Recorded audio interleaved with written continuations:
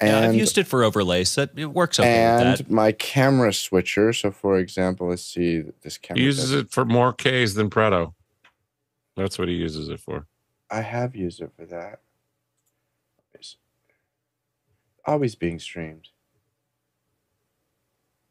Let's see, where is this camera? There we go. Oh, that's not working. Oh, there we go. So this is a USB. All my video goes through an ATEM, but this is a USB camera. So all my video goes through the ATEM, comes into OBS as one source or scene, and then beautiful day in the Bay, obviously. I was about to say, is that what it looks like out of your window? Yes, it does. Just to my right. It's a nice view. So it's my ME1. My ATEM is ME2, which cascades down into ME1. No, other way around. It's my ME2. My ATEM is ME1. It cascades down into ME2, and that goes out to broadcast. So anything that can't go into the ATEM goes into that, including, my screen captures. So they go through OBS because I'm taking a 5K display and scaling it down to 1080. Instead of saying, well, I want to share this 1080 image, so I want to share a desktop. I can only share a 1080 image, so I'm going to change the resolution of my desktop to 1080, which means I have to suffer looking at 1080 all day long. Gosh. But doing much easier to read that way, though, right? Every word is like 3 times the size. But taking a 1080 display or a 5K display and scaling it in OBS, and then putting it on my Stream Deck. Yeah, you don't want your monitor to go big, right? Yeah, I prefer it in the squinty mode. I like that. I'm going to adopt that, Chris. Now that sounds like a Meatloaf album. I'm in squinty mode. We've been using that term for 20 years, ever since the 17-inch displays and the remember the 30-inch cinema displays? Oh, those were great. I had a 30-inch cinema display. Somebody stole it from me. Somebody stole it? Those weighed like 50 pounds. I know. I had my what model? No, it was my Mac Pro, the big silver, the first one that came out. I had that and the cinema display temporarily parked in the garage because I was going to be moving it. And somehow we left the door open one day and we came home and it was gone. I wasn't really using it. So it wasn't that it was stolen. You gave it to an unknowing person. Is what you're saying. You could say that if you consider that's a bit more accurate. The line Officer where the door Fenwick. closes in the garage, not your property, and an implied for taking sign to be there because it's open. Yes, in those conditions, I did give it away. I hadn't used it in about a year at that point because I had moved into the laptop-only world, and it was working beautifully for me. Hey, Bill, have you ever used Ryan Wellborn's awesome iPhone plugin, this one? And don't forget to join us on social. No, but that looks nice. So it's a graphics like. So what he did is he modeled iPhones, MacBook Pros, and iPads as 3D things by making a font that is every surface of the phone. So it's all done in the 3D font generator tool in Final Cut. And then there's a very simple process of mapping stuff to the surface. Chris, stand by. We have a thing. I'm hanging up. Oh, there she is. Oh, no. Good. Liberty just hadn't gotten back, and I wanted to make sure I didn't have to open the show. Sorry about that.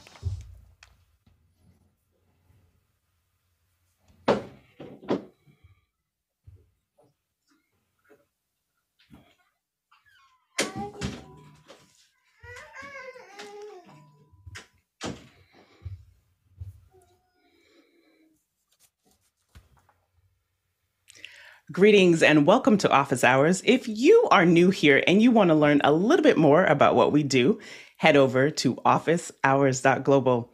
Now, our first hour, we answer your questions on media and digital productions. And our second hour is something that we typically want to spend a little bit more time on. And today we'll be speaking with art director and content creator Rob Garrett as he talks to us about his process and experience building out quality online training. Well, it's about that time to get into questions. Let's go. It is, Liberty. Our first one comes from Samuel Nordvik in Norway this morning. And Samuel says, what kind of interference can an Ethernet cable running alongside a power cable cause? Can it be similar to Wi-Fi dropouts? John? Unlikely. A twisted pair was designed specifically to reject EMF external. That's the reason why those pairs are twisted. So it cancels out any extraneous. And then, on Cat 3, which had no, it was not designed for higher speeds. It was designed for 10 meg. But the newer stuff now is fantastic. And they've got shielding and double shielding on 7 and 8. And so, no, they're designed to be super resilient against any extraneous EMF. Jason? So the rule is you can't go above gigabit for any less than Cat 6. Cat 7 was only adopted mostly in Europe. Cat 8 is pretty much immune to everything because, as John said, the way that it is, the way that it's insulated and wound. So long story short, as long as you don't have Cat 5, you'll probably be good. And Courtney? Yeah, I agree with everything that's been said. It's pretty immune to normal AC cable stuff. Now, if you're running it on a set or something with some high voltage HMI cables from the ballast to the light head, where you've got high frequency square waves going through those cables, that can interfere and cause some packet loss, especially if you're talking about higher speed Ethernet connections. 1 gig to 10 gig. Next question. Next one comes to us from Douglas Carmichael. For non-audio for video projects, should we be working at 48 kilohertz or 44.1 kilohertz? Go ahead, Courtney. I would work at 48 or 96 if you're doing just an audio project. No sense in starting at 44.1. If you're going to end up at 44.1, you may want to, go somewhere else with your audio other than the CD format. You may want to, publish a high-quality 96 kilohertz sample rate, and you'd have to upsample if you recorded at 44.1. And so it's probably better to downsample than to upsample. And Bill? You got it perfect for non-audio for video projects. Yeah, I would always be at 48 kilohertz. That's the DV, the digital video standard. It's been there forever, and anything video-oriented should be at that. I will say I was shocked that I've been doing a little work on audiobook stuff, trying to learn a little bit about that thing. And even the biggest services like ACX, which is Audible's piece of audiobook, they prefer, in fact, they demand 44.1. So it's still alive in some pretty big industries out there. But overall, 48 is safer, and you can always downsample. And Alex? Yeah, and a lot of the things that are audio only and not video, I often do at 96. so it's to have a little more headroom there. So but 48 is definitely the safe one. And if you need to deliver to 44.1, it's a delivery format. So just convert to 44.1, but don't work. Friends don't let friends work in 44.1. Sounds like a t-shirt. Next question. Next question comes from Ian Alford in London. How is preparation going for office hours at NAB? Alex? I think it's going pretty well. We're meeting every Monday, and we have, I think that Brian sent me the stats. I don't have them right in front of me, but I think we have 51 volunteers. I think that there are 36 from 10 countries and 15 on site. so it's going to be busy. We do have a live view in. We're working on some licensing issues, but we have one of the live views in. Jeff Keithley's bringing another one, so we'll have at least 2 of them there for a couple of the days.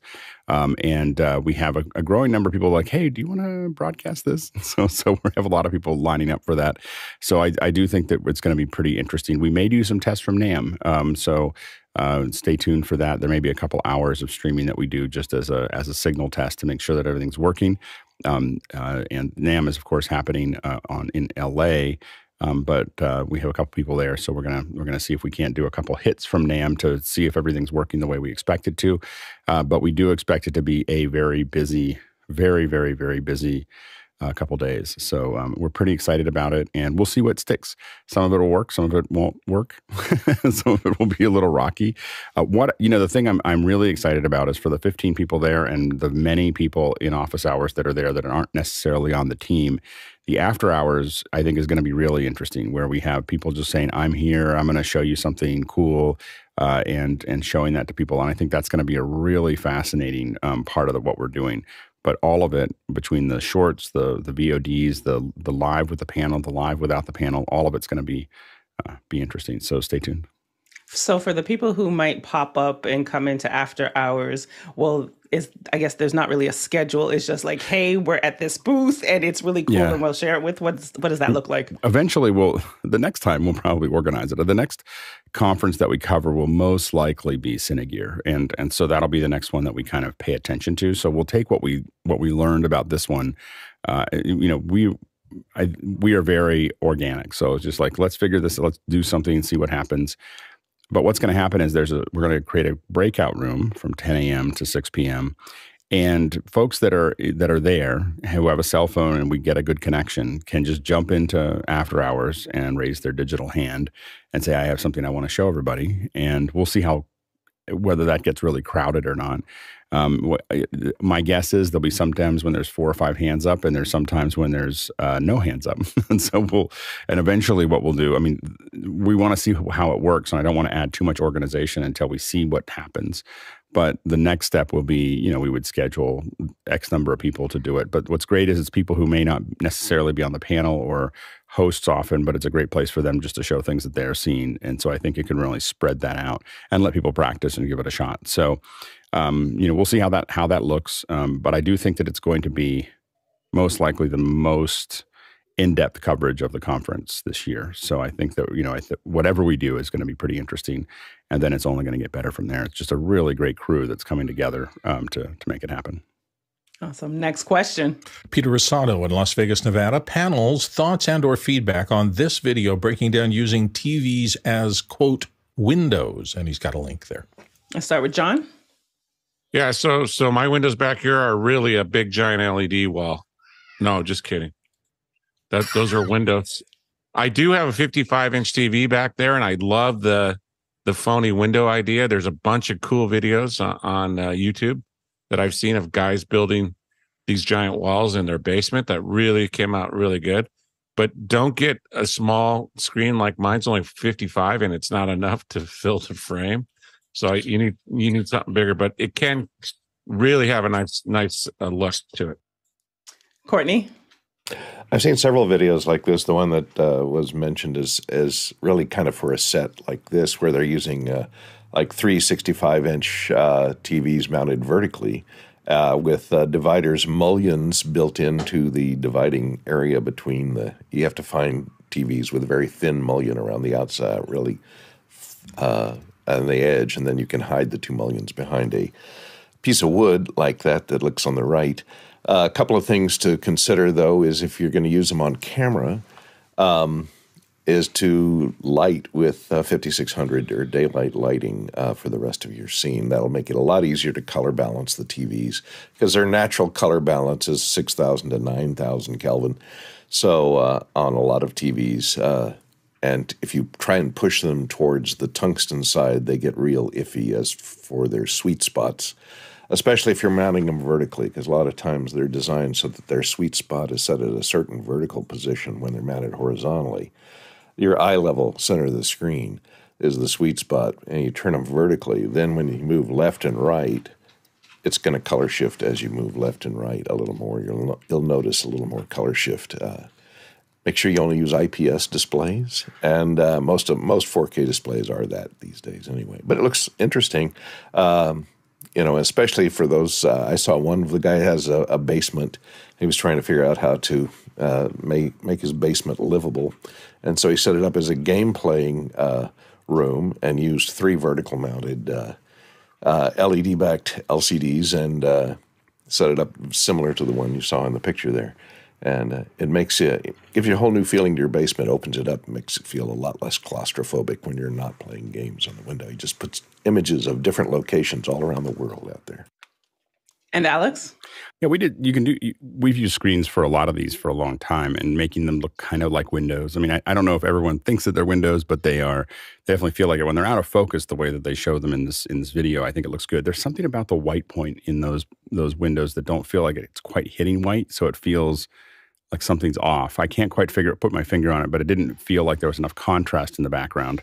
One of the things we did this was years ago at in the EU. The EU has a studio. So anyway, they're the whatever in Brussels. And so one of the things we did here is these are monitors. The monitors that you see here are. I'm going to turn that off. Sorry. You see the monitors in the back there. And then what we did is the circles, the circular thing that you see on either side. We had 3 different YouTubers, and we needed to have a different look for each one of them. So what we were able to do is rotate those between, it was one event that each one of them got like 8 or 10 minutes. And so we would, if you kind of look at the setup here, they'd walk over and talk about whatever they're going to talk about. And then they would come back over here. And while they were in the other part of the set, we'd rotate those and change the image. So it gave you a feel like that this one's from Germany and this one's from, and so it was a lot of fun, but they do provide a lot of flexibility to make that actually work. Does anyone know how the trend started? Because I'm glad this question came up because I didn't. The trend has been, in broadcast, this has been done for ever. I don't know, for forever. As soon as we had LCDs that you could put back there, I think that we started doing it. I mean, it's been at least, I think YouTubers are doing it more now. Yeah, the YouTubers. But for what we've been doing, I think that the first one I did was probably 2008 or 9. And those were really expensive because we were using these industrial LCDs, and they were, I don't know, they were as much as you'd spend now on a TV for the rental, and so because they had to have low bezels, so that you can fit them into and back then that was a big deal. So anyway, it's been around for a long time. Just YouTubers are now the part of the thing is that the price of these monitors has gotten so little, has gone so low. That's really what's opened this up, is that you can get an 85-inch screen for $1,500, and that makes all of this much more doable. That makes sense. Jason? Yeah, they do work in production. I think the first time I used anything that I actually wanted to make look like a window instead of, just a background, I want to say it was a 65 or a 75-inch, and it was in 2016, and it was expensive. It wasn't kill me expensive, but it was pretty expensive. And Alexander? Yeah, just to add one more to look at, check out Potato Jet's YouTube channel. He did a great video, and he did a very similar setup with 3 screens vertically in his bedroom. It looked really nice. And Courtney?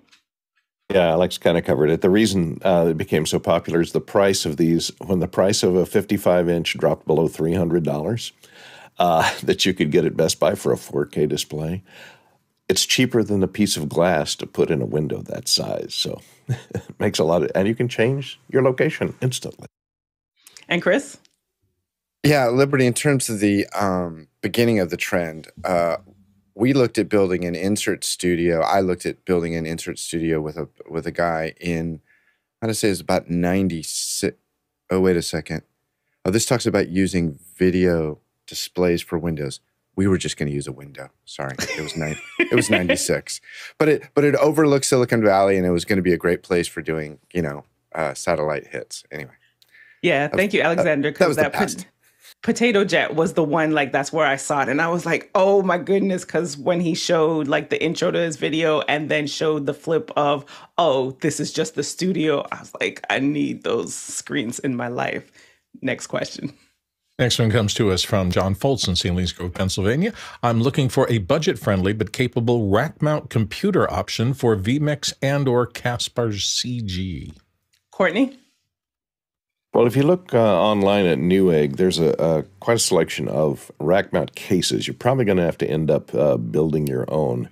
A lot of these are designed for servers. Some are designed to carry a standard PC motherboard in there and power supplies, and you can fit your all your NVIDIA graphics cards in there, full height graphics cards, a number of them this case will accommodate. So take a look on Newegg and build your own. You may have to transplant a regular gaming computer or something into a case like this, but there are a number of them that are available for a fairly reasonable price, but you're going to have to do a little bit of DIY. And Alex? And oftentimes you can find some pretty capable Dell blades. Dell makes a lot of blades that will do what you need to do. That's what we have a stack of right now. And I think on eBay they're about $900. Next question. Next one comes to us from TJ Asher in Minneapolis. Can one use a Blackmagic 1ME to control Pocket Cinema 4K cameras, needing full camera control and or communication like exists with Blackmagic Studio's 4K cameras? Venue wants to replace Studio 4Ks with Blackmagic Pocket Cinema camera 4Ks for better low light and keep existing lenses. Go ahead, Alex. Yeah, the only thing you need to do if you move to those is to you got to get the bi-directional HDMI to SDI converters, and so these will have one HDMI and two SDIs, and you have to have both of the. So you have your cameras, and you're going to have the HDMI go in, and then you have two SDI, one going in, one going out. And that's going to, because your SDI signal from one of your aux outs from your switcher is what's sending those control signals. And then those get bound back in the bidirectional converters. And so that's what you're going to need there. You're not going to be able to change zoom on your lenses. That doesn't, there's a couple Panasonics that you can. You can. There's a handful of them, but they're the powered zoom lenses. And I don't think there's any of them that are very good. So the ones that you can actually do zoom in are not lenses that I would use in a broadcast. I might use them as an overhead, but that's about it. That's it. Next question.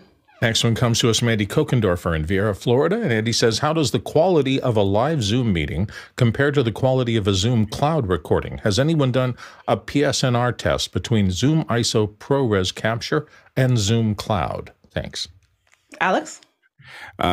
We haven't done the PSNR test, with this. So we could do that. It'd probably be useful, but I can tell you absolutely that the cloud the cloud recordings for Zoom are almost worthless. Like they're not worthless. I mean, you have a record that people talked and did it, but the compression is so high and so rough that, and then in addition to that, if anyone does a screen share, your entire thing is going to be whatever ratio that screen share was and whatever resolution, and everything's all stretched out and everything else. It is, if it matters, do not use the cloud. If you're a corporate company and you just want to save that you did the thing, then it's fine. But if you actually care about the content, you're gonna want to use Zoom ISO and capture it. And I will say that the quality of Zoom ISO, I've been using it for a bunch of things here, and not just for this show, but for other things. The quality of Zoom ISO is considerably higher than a screen scrape. So if you're using, I think that the visual quality is much higher. It's the way it's being processed is more efficient. And so Zoom ISO is going to look better as you do the record. I don't think you need a ProRes recording. You could probably do an ISO recording from a Zoom ATEM ISO or something like that, or an H.264 recording. The ProRes is easier to edit, but it's not going to change the visual quality dramatically. But recording ISO, each one of those signals out with ISO to something that's going to record those signals there is going to be much better than cloud. And in addition, it's the cloud. I have someone that I work with that does a lot of cloud recordings, and it hurts my heart to see that they did that. They have great people come on and talk, and then they record it to the cloud, and then you're editing it, and you're just like, oh, that's just very sad.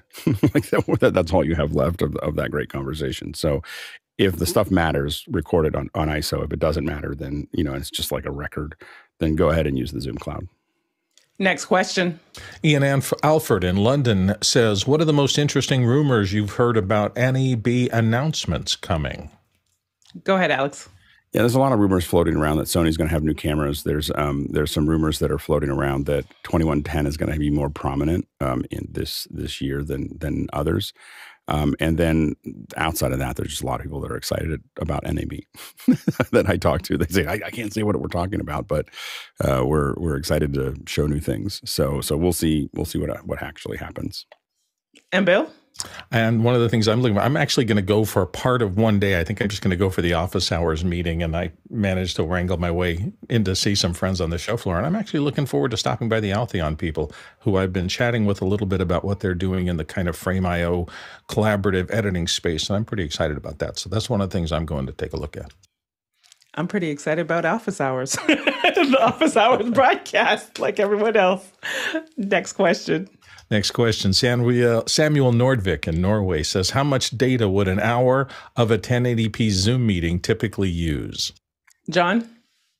So according to Zoom, on Zoom support page, they've got bandwidth requirements, and they've got this completely broken down by a one-on-one video call at high quality 720, 1080. And then they have for group calling, they have 720, 1080, and then gallery view. And so those numbers, let's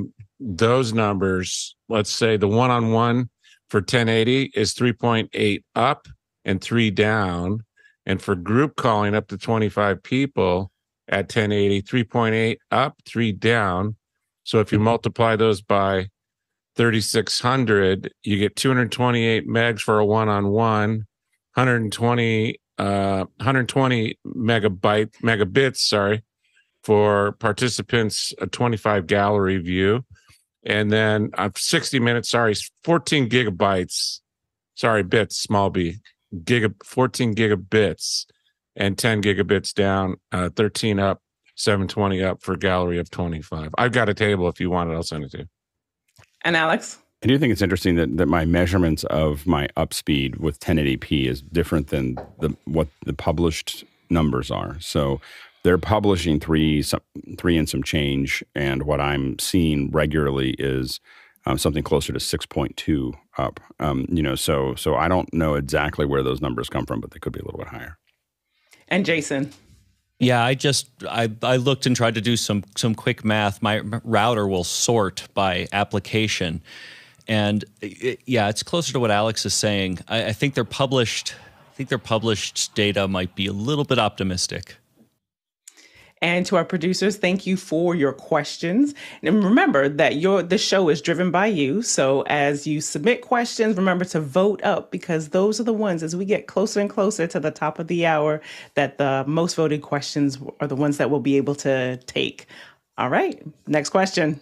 Gordon Lake in Los Angeles says, looking for a way to talk to and hear camera operators over the ATEM 2 ME HD without a headset. Is there a 5-pin push-to-talk microphone and or speaker device that could work? Courtney? I think you're going to have to go do it yourself here. There are a lot of communications microphones out there that are push-to-talk. They're designed for ham radio or paging systems like this. This is from a static. That's a omnidirectional dynamic push to talk. You're going to have to wire it up because that 5-pin connector on the ATEM is really designed for headsets with a stereo pair of earphones and a mic. And there's no really contact closure for push to talk that you could use to operate a relay to turn a speaker on and off. And the problem you're going to have is if you've got an open speaker on comms and anybody else in the room with you is also on comms, you're going to get feedback because they're not going to be on push-to-talk. So if they open their microphone, they're going to get feedback over your speakers. So you're going to have to custom wire the switch in a comm mic to automatically, you hook up speaker to that 5-pin, look at the pin out, and then you hook up your microphone to the 5-pin, and you make a button that closes a relay that turns off the speaker feed or puts a resistor across it or something that mutes it whenever you press the button to talk. So you're going to have to do a little engineering yourself or get somebody to engineer it for you probably. I don't know of anything off the shelf. Maybe you can find something. I haven't found anything. Next question.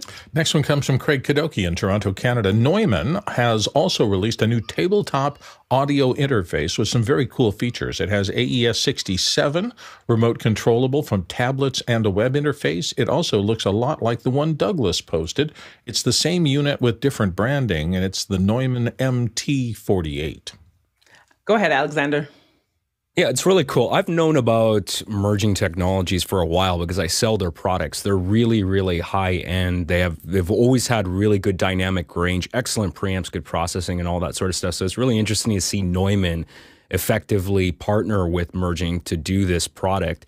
So yeah, it looks like a really compact unit. I haven't had my hands on one of these yet, but I think one of the interesting things about Neumann as a brand is I suspect that this might actually help them sell this product because the merging brand isn't, they're well known around people that know that kind of high-end product, but I think the more average person coming in that isn't necessarily technical, they still know the Neumann brand. They know about Neumann microphones, so I think that may actually help them sell that product potentially.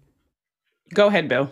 I also think it's a signpost of how the industry is changing. You've got brands like Neumann, which is a very high-end, hugely respected brand in audio, getting into this space. I was surprised when I first saw it and going, man, it's just under $1,500, I think. It's a pretty expensive device, which means that they are not planning this for the bedroom studio crowd. I mean, there are some people who work in that space now who can probably afford it and will do so. Great for them, but obviously at $1,500, this is a serious purchase for somebody seriously probably making money doing this. And I would imagine that the big broadcasters will look at this and go, Neumann, I don't have to worry about it. It's just going to work and I'm going to get the support I need. And that just cut a PO for it. Alex? Yeah, I think that there's some name brand advantages. I do think it's really dangerous when a company rebrands somebody else's hardware. Like, especially when that hardware is still in the market and people go, oh, this looks exactly like that. I think it cheapens the brand that branded it, and it also increases the stature of the brand that was copied or was pulled into it. And I think we're seeing this more often where someone's doing that. But I don't think I think it's good for merging technologies more than it's good for Neumann to do it, because you kind of think, well, Neumann couldn't, what it sometimes communicates is that Neumann couldn't figure that out. So they did it from somebody else. And I don't think that bodes well for their brand to do that. I think they're better off engineering something on their own or buying the company and then pulling that in. But it's noted that they own them now. They own merging technologies now. That's just showed up in our chat. So there you go. So you buy the company and then make it happen. And if they're doing that, then that makes more sense. Go ahead, Courtney. Yeah, it looks interesting. I'm not sure what market they're going out after. Maybe the audiophile who wants bragging rights on his connection to Zoom. That's what it looks like. It has a touch screen. It has DSP functions in it, including reverb and stuff. And anytime I see something like that on a microphone input, I go, well, not really for this serious broadcaster. But it would, I guess, for people that are doing more broadcasting from home, this could be a nice interface for radio stations, et cetera. The other thing that scares me here is I see the little fan port over here on the side. That leads me to be skeptical that you don't want a microphone interface that you're going to be within arm's reach of the microphone that has a fan in it. At least I wouldn't. Go ahead, Alexander. Yeah, I thought Mr. Lindsay's points are absolutely fair. Also, keep in mind, too, Neumann has been making speakers, studio monitors for a while now with DSP processing in there. So it's not like they don't have engineers that sort of understand that field from the processing world. So I think it actually does make it a good fit for them. Whether or not this is going to be a successful product line for them, that remains to be seen. And Bill. And more complicated units that are designed for the desktop for people who do have to work in this space. I know with me, the Universal Audio Apollo Solo, I added the cedar noise reduction to it. And it really did change a lot of my workflow because areas, it takes a little bit of time to get a noise print out of the room. But once it does and it suppresses that noise, I am able to do pickups and cut-ins on the voice work I do in the voice booth from my desk, even though there are some fan noises that are more complex and used to give me trouble. I had to suppress them after the fact. Now I can sit here and do voiceover work and put it into the workflow from my voice booth, and it works beautifully. So I think these kind of high-end more small just indicates that people are, even people who do work on a professional level, are moving to needing to have these tools for their home operations where they didn't before. And the people who succeed at it can afford this kind of tool. $1,500 for, my universal audio one cost about $3,000, I think. So you're seeing the same technology at the high end come into the low end, and now you're seeing the high end people saying, this is working for people. This is what they're buying. Let's play this game as well. And Courtney. Yeah, and one feature it has that I didn't mention is it has integrated TalkBack. So it has separate TalkBack monitoring and push-to-talk. So you could integrate it with a comm system that would, not feed. You could set it up to not feed your main program feed when you're got your finger on the TalkBack button, et cetera. So that comes in really handy without having to have a separate interface just to do TalkBack. Next question. Next question comes from Paul Wallace in Austin, Texas. What are some mounting options for the Insta360 Link for desktop, top of monitor, and floor standing? Go ahead, Alex. Yeah, there's a couple different options. One of the cool things about the Insta360 is that not only can it just hook onto the front of a monitor, but it also has a quarter 20 that goes into the bottom of it. So that you can just get anything at that point. And you can get little arms that we've used, little arms, small tripods, but anything that attaches, it's a very typical tripod mount, screw on the bottom. So almost anything you can attach to that. There are some monitor brackets that we've talked about in the past that will go onto the back of the Visa mount. And so then it just comes up and gives you an array of options across the top. But, for most monitors, you'll end up hooking it on. But if you want more control, you can use like Newer makes some arms that are kind of like the Noga arms that you can use. And with something this lightweight, you can make that happen. We also use lighting tripods. Oftentimes, we use these ProMaster ones. I think they're, and I'm going to always screw it up. There's 4 letters and they're all together. It's CT-LC or LCL-TS, but ProMaster makes this lighting stand that we can unfold and fold, and we use those a lot. It's a horrible name for their lighting stand, but it is a really useful one. But light stands, these are such light little cameras that you can just set them on top of them. And screw them onto a light stand, and they work great. Why that model? Or that the reason we use that lighting model specifically is because they have that number one is they're very robust, so they don't break a lot. Their tripod, the reason we started using them is that their tripods they'll fold up and fit into a 1510, or they'll fit into a carry-on. So when they fold in on themselves and fit into a 1510 or 1510 case, which is important to me anyway. And so going into a carry-on, they also have a low open legs. What that means is that they have a long stem in the center that doesn't get wider at the top, and the legs open up at the bottom. And the reason that's important is because when you're trying to put them in a small space, you have a lot of room. In fact, you can take the legs and put them flat on the ground and have them just go out, or you can bring them up. And so it gives you a lot of flexibility of what you're doing there. And then they're really light. And so they're all of those things make them, that's our kind of our go-to light stands for a lot of things. The reason I bought them originally is because they are easy to paint out when you're doing 360 with a Theta.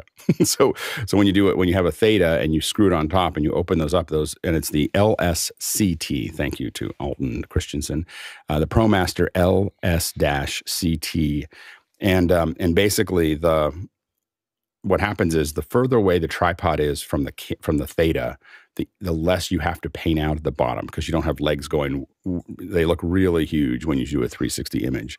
And so having those legs further away makes this little dot that you have to just go in and paint out. And you take it into Affinity Photo, because Affinity Photo will map that image onto a sphere, and you can rotate it up, and then you clone it out really carefully and then rotate it back out. That's how I got into Affinity Photo, was not because it was a cheaper version of Photoshop, because it did something that Photoshop didn't do. And so anyway, that's a long answer for a bit of a side part of this one. But it was important too, not only the travel aspect, but that part with the legs and how wide they go out. Because if you're not doing this a lot, when you recognize that you have a tight space, because that's the point of the camera, those legs take up so much. And the big thing is that in hotel, I use them in hotel rooms because I can set them flat, and they'll go under desks, they'll go under things and everything else, because the tripod itself, the legs will just come out and just sit flat down as well. And so I can take 2 of those. I oftentimes have 2 of those with a couple of the 6Cs, the Nano 2, or the Nanlite 6Cs, and I'll have 2 of these that are and they all pack into half. My whole kit for like when I travel and I'm on office hours fits into half a carry-on, and then I fit my clothes into the other half. Go ahead, Chris. I was going to say, the thing that I find most comforting about this question is that Paul has not given up his quest for the ultimate camera and the ultimate microphone. Good going, Paul. Next question. Justin Blankenship in Lebanon, Virginia, says we run our console audio through a Pro Tools session to condition the outgoing audio before it hits our stream. This is done via Dante on site. Is there a way to do this remotely without having to remote into the computer running Pro Tools itself? Go ahead, Alex. Yeah, 2 things there. One is that we haven't been able to do it remotely. So there is a Yukon controller that's there. We have not been successful at doing that off-site. So people have tried it.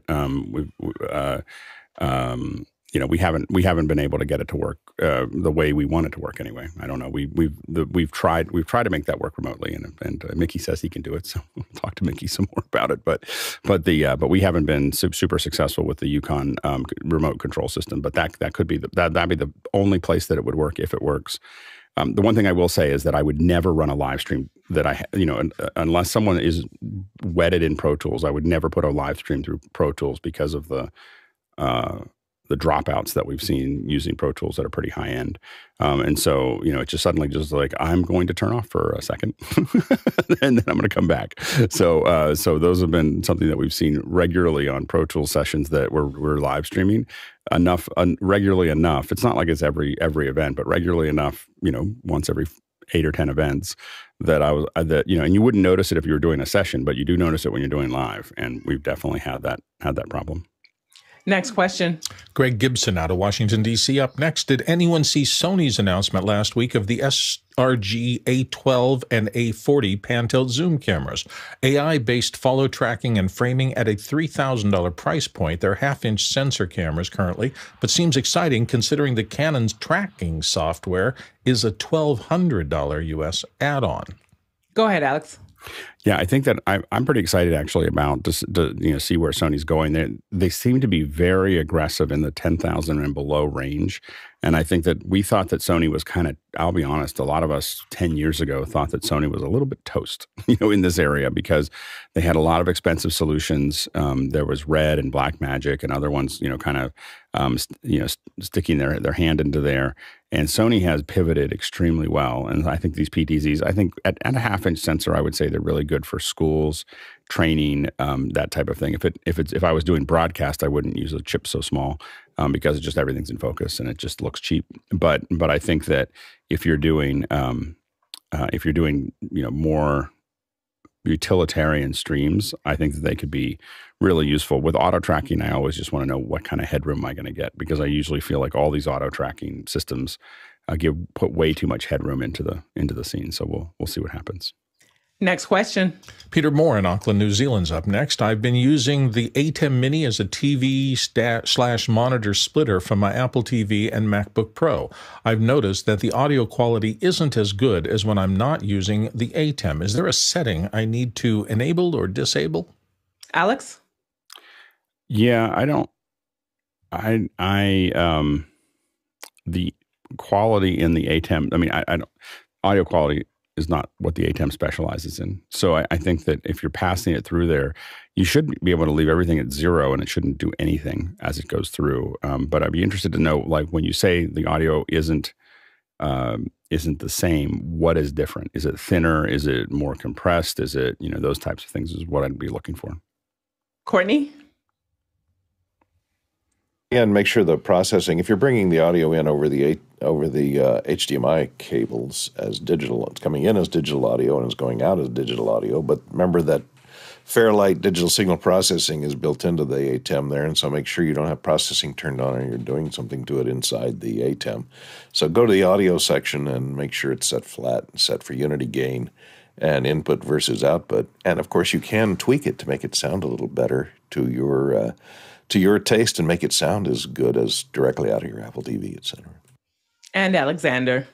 Yeah, I guess the question that I have is, I mean, obviously, I don't know what the other aspect of the setup is in terms of signal processing, but I mean, if you're going to have audio going into the ATEM, I mean, basically you're going to be getting a PCM stereo source. You're losing all the Dolby Digital. So I don't know if this is like what we're using this for. Is it for movie watching? So, you know, if you've got a surround processor or AV processor in there and you're expecting Dolby Digital stuff to come out, I mean, it's going to definitely sound different. It's going to be stereo.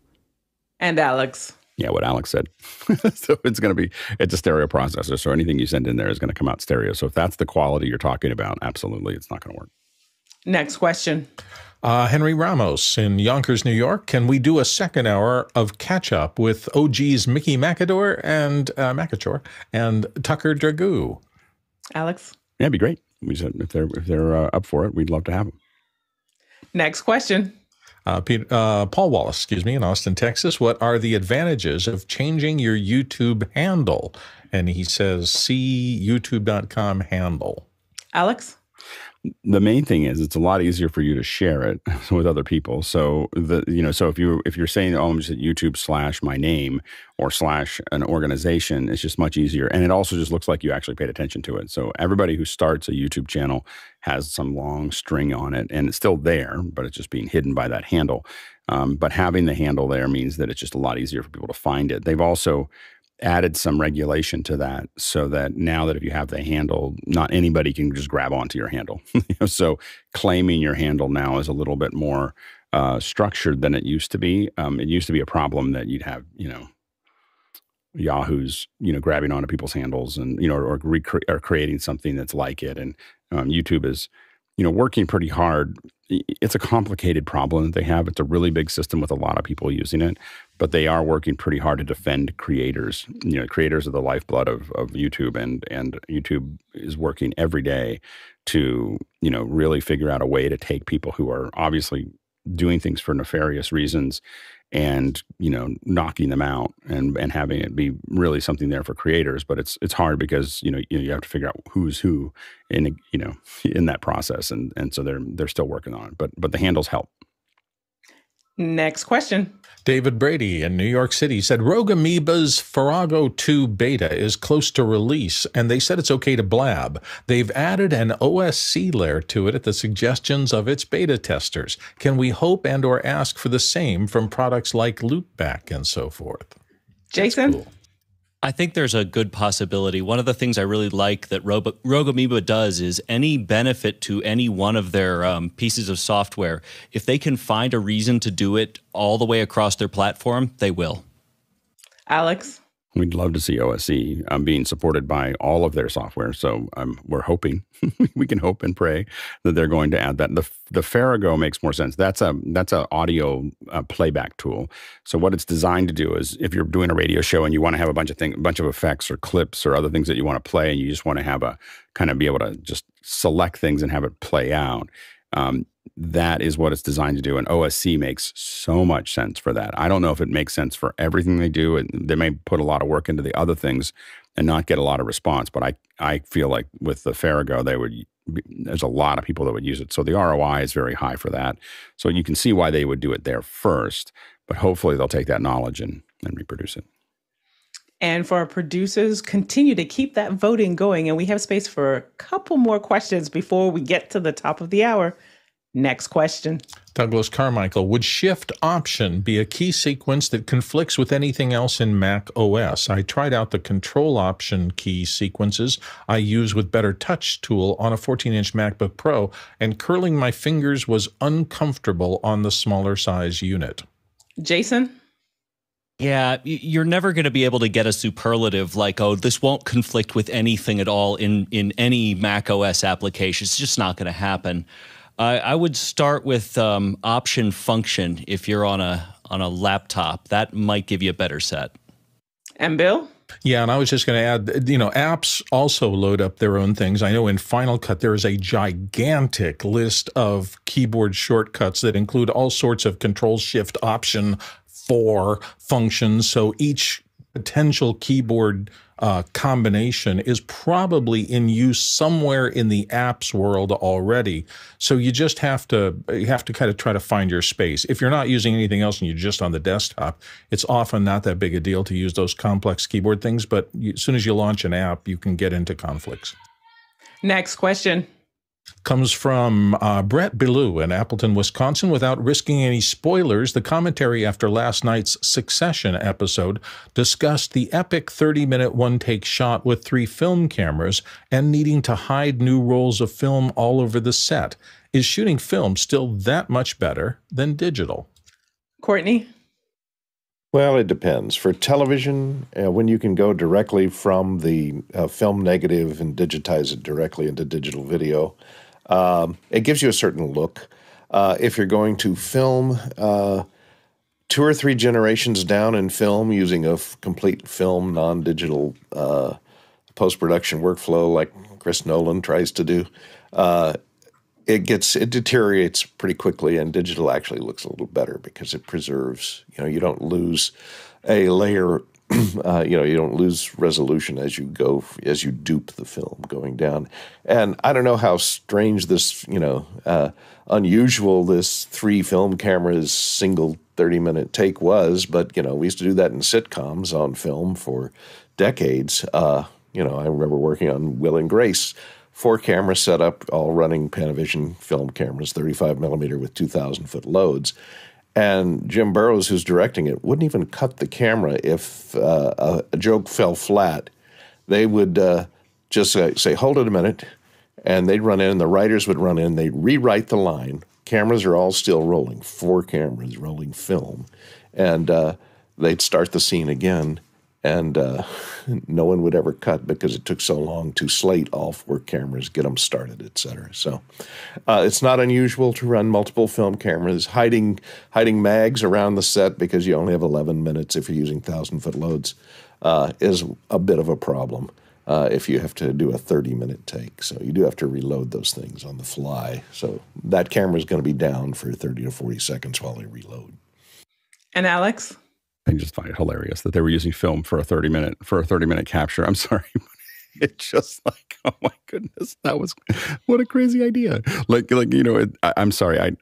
There was a time when there's a lot of people that are glad that they shot film and produced short shows in film in the 80s, 70s, and 80s and 90s because the folks that mastered on just video, if you look at I think the old A-Team episodes, and some of the other things were all that you could tell that they mastered them on video because now when we see them today, they're still in their 4:3, low resolution, format. And so I think they're glad, but the resolution and the quality of the image has grown dramatically over time to the point where digital in general has a larger range and a higher resolution than film if you choose to. And it's just so much more flexible. The fact that you would clamp down into film to shoot any production right now, I feel like is just, it's a director or a cinematographer that has enough juice that they can just say they want to do this because it's dumb. It's a dumb thing to do. And people get to do stuff. I mean, I walked into a store the other day that sold Polaroids, and people still like to buy Polaroids and take pictures with Polaroids because it's a limited look that they have there. But film is just absurd at this point. It wasn't absurd 5 years ago or 10 years ago, but at this point, the digital cameras are so good that, unless I was shooting on some crazy high resolution, like IMAX is worth shooting in film because it's the equivalent of something that's much higher resolution than what you can get. So an IMAX frame makes sense, but if you're shooting Super 35, not so much. Bill? It's also a homage back to those days when nobody had ever done it before. And now that a lot of people have done it, and there's plenty of famous things, but I still remember the first time I saw Orson Welles' Touch of Evil with that famous opening shot that lasts forever. And when I was studying it to understand what they had to do to get those cranes to go over the buildings and everything, somebody pointed out, look at that last shot. This is a single take, and you can see that the sun is coming up. And they started at like 8 o'clock in the evening. So they shot and reshot and reshot and reshot and reshot all night long, and finally nailed it on the last one as they were losing their light. And it just something about the lore of people trying to do something special still is. And I hope people are still doing that, even though we have the unlimited ability to hit a record button and say, no, stop, redo it, do a piece of it, composite it later. There's something about getting that whole crew together around an epic effort like that and finally pulling it off that I just think is still satisfying in a very human way. And Courtney.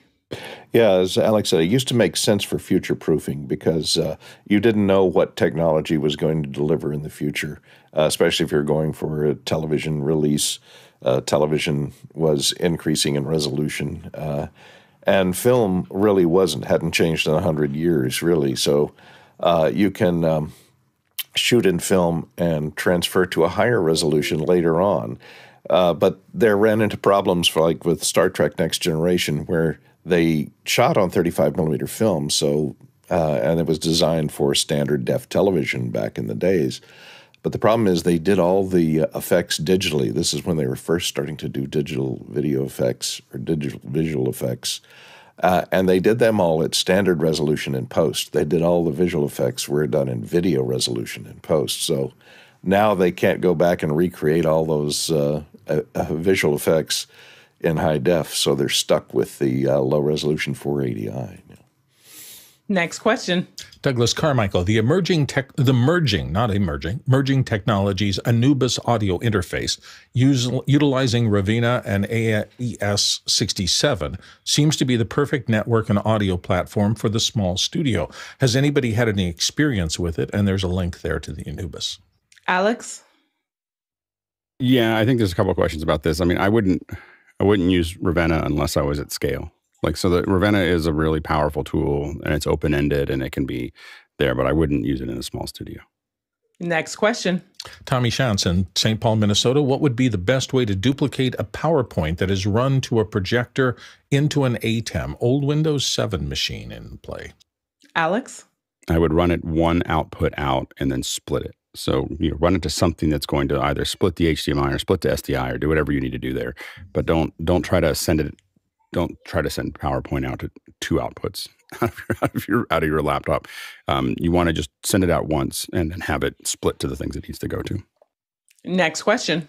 Peter Moore in Auckland, New Zealand. Apologies if asked before, been unwell, but any NAM coverage planned or just cursory coverage?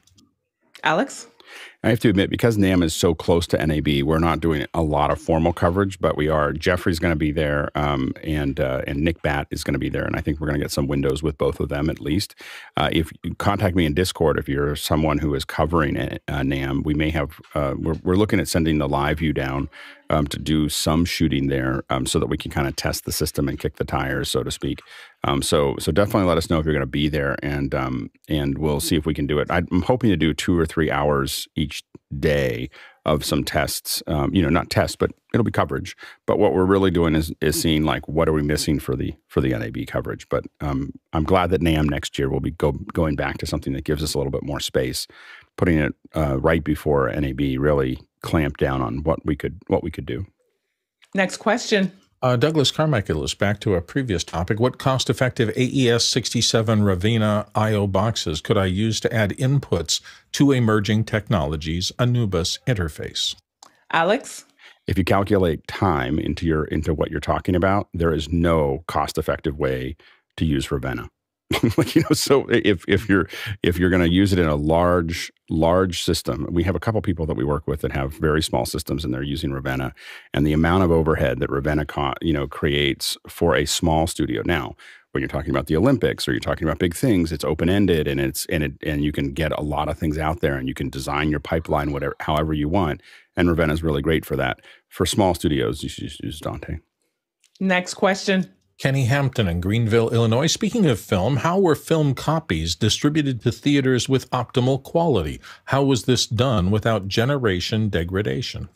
Courtney? It was not done without generation degradation. That's the secret answer. But actually, what happens is the original camera negative is shot, and then you print work print off of that. The editors edit the work print. They preserve the original camera negative uncut. And then once they lock the picture and editing off the work print, they go back and conform the original camera negative to the cut work print with using edge numbers. And then they create a printing master off of that original camera negative, which is one generation down from the original camera negative. And that printing master is used to duplicate and turn out the answer prints or the prints that go out to the theaters. So you're at least 2 generations down to get to the theater. And if you're going through optical effects, you're 3 generations down and so on. So you can get much further down, and a lot of times that printing master that they're using to duplicate everything for the theaters will wear out, obviously, after they print 100 or so, or 200, run it through the printer 200 or 300 times. So they got to generate another one, and hopefully they can go back to the original camera negative, and they can only go back to that so many times before it starts to fall apart. So usually you're at least 3 generations or 4 generations down by the time those prints get to the theater via a truck. Alex? 3 to 5 generations. Yeah, to everything that goes out is 3 to 5 generations. The highest profile stuff got 3. Everything else got 5. And they made the copies right at the very beginning of that print master so that they wouldn't hit the print master. So you'd make so you'd have the print master, then you have a copy of the print master, then you take that one. So that's the second generation, and you copy it a bunch of times, and then you copy those, and it depends on how big the run is.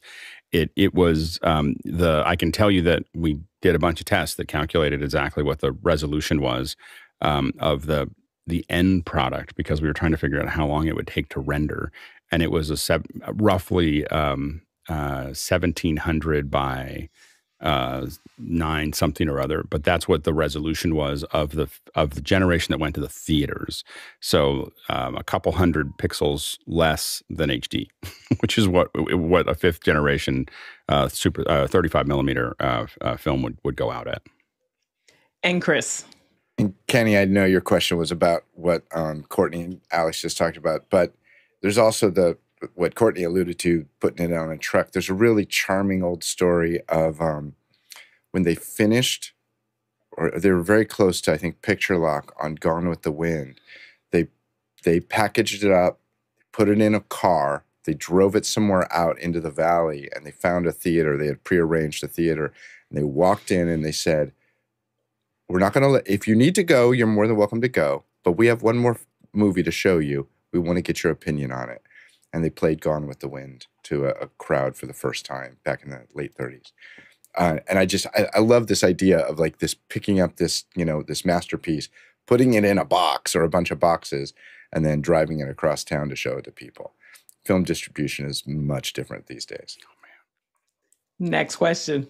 Alexander Knight in Vancouver, British Columbia, up next. Who makes a reasonably priced, large and or sturdy video camera fluid head? Alex? You just have to decide what you mean by that.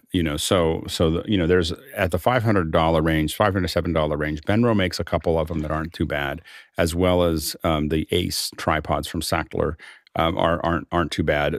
The Ace ones are a little light.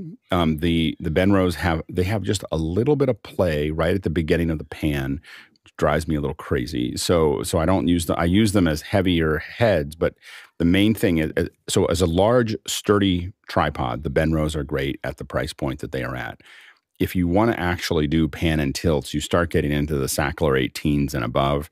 And if I do something that matters, I'm looking at what used to be called an O'Connor 2060 or a Sackler 2575.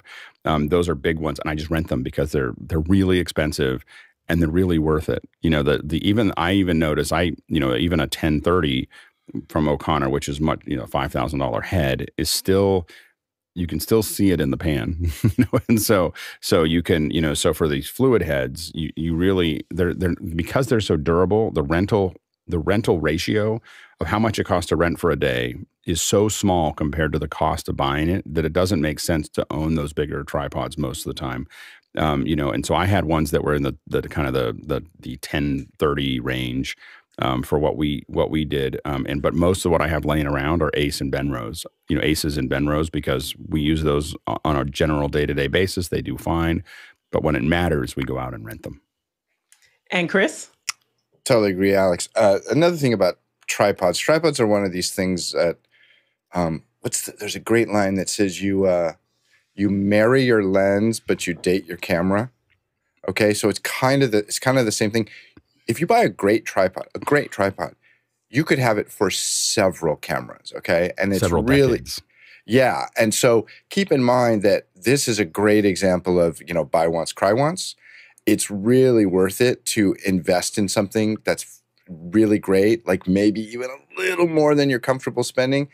And I'll also say this, tripods are something you really have to touch. You have to touch it. I could tell you whatever you want to hear. And until you touch it, you don't know. Like Alex's comment about there's a little extra thing in the beginning of the pan. I would highly recommend at some point, somebody, maybe Mr. Brady could organize this. We have an office hours field trip and we all go to B&H together. It'd be a blast. B&H is great because you can touch everything. They have a great showroom. And you really have to touch tripods. Next question. Next question comes from Idris Heggie in Fairfax, Virginia. And the question is, where do you start with Dante tutorials so that I can use them for a classroom AV? Alex? Audinate does their own certification, and it is free, and it is great. Like if you want, you should be, if you want to learn how to use Dante, take Audinate's courses. They are fantastic, and they don't cost you anything. And you get a little piece of paper at the end, or I don't know, a digital piece of paper for it. And Nigel?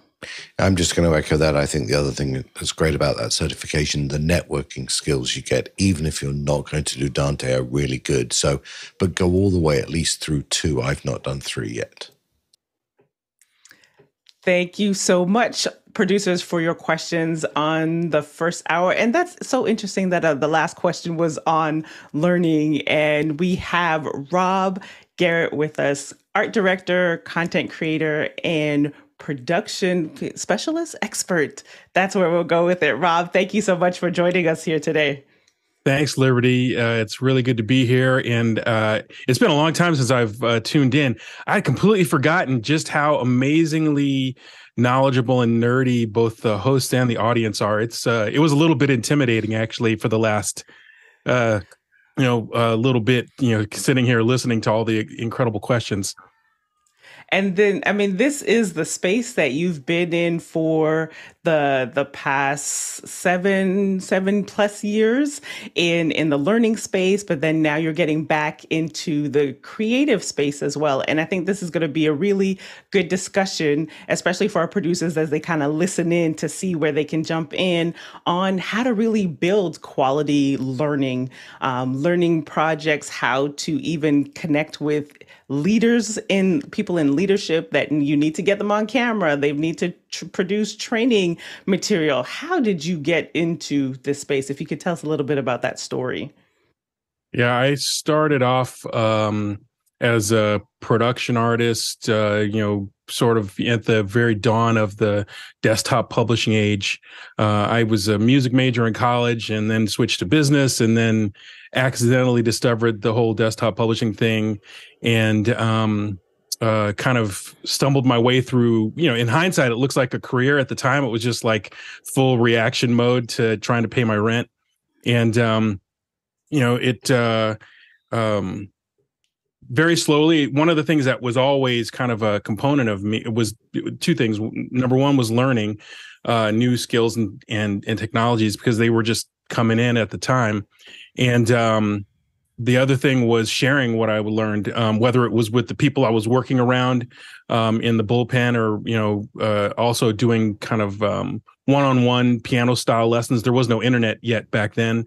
And I was teaching people, going over to their house and sitting with them at their computer and teaching them how to use Photoshop and PageMaker and Quark and, whatever else was we were doing at the time. And very slowly, started acquiring different skills like 3D was, when I first learned electric image. Alex Lindsay will remember that fondly or not fondly. Yeah, very fondly, very fondly.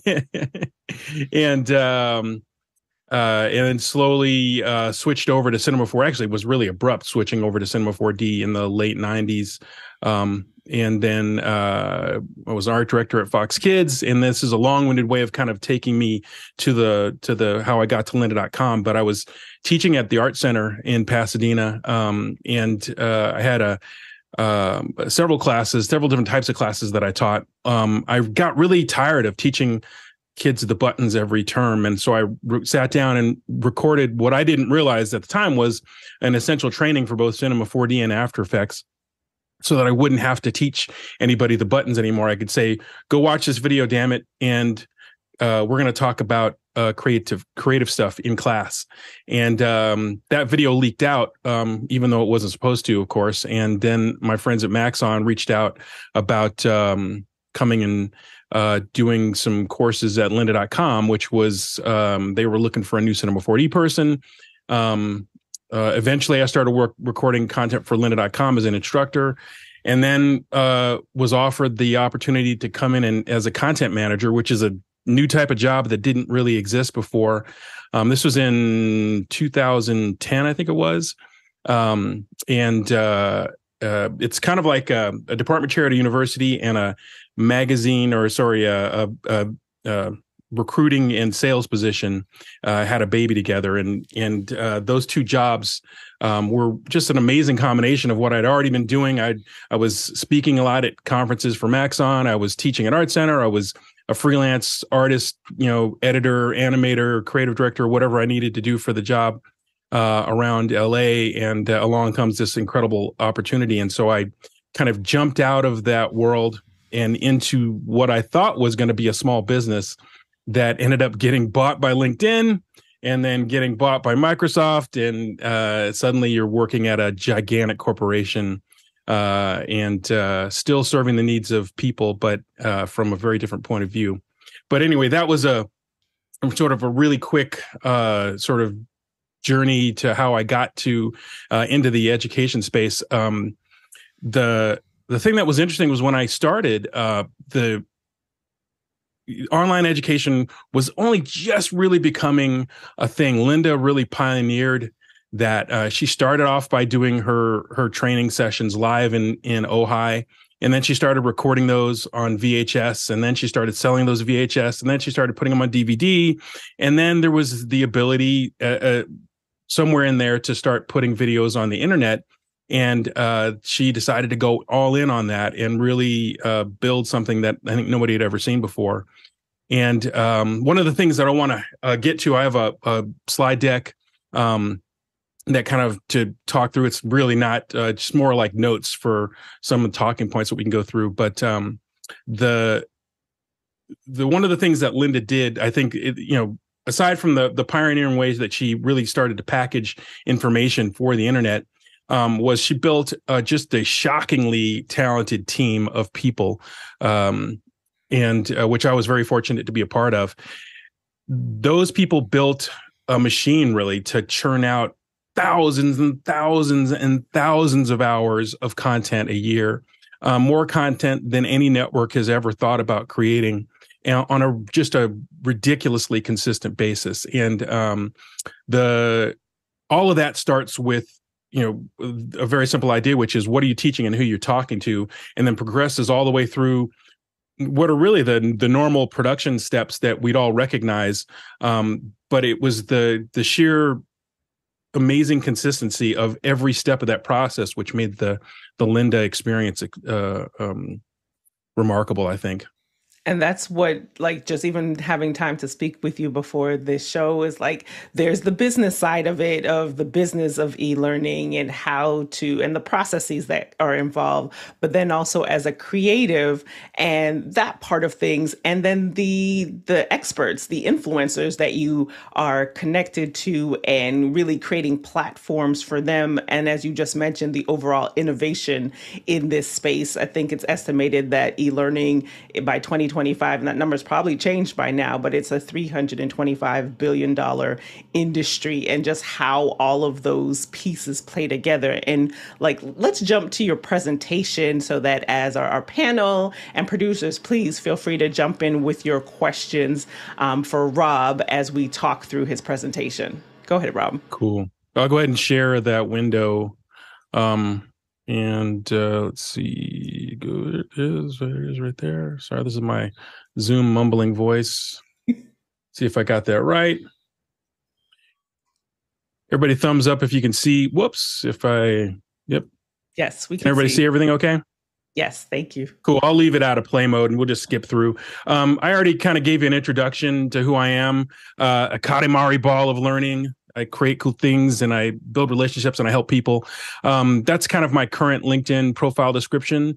I did what a lot of folks did during the pandemic, which was I embarked on the Great Resignation and decided to get out of the corporate space and back to my out of email and spreadsheet land and back into creativity. And I've been over the last year making personal projects and kind of rediscovering all of the skills that I thought I'd forgotten when you get swept up into a corporate job like that and the email and spreadsheets take over.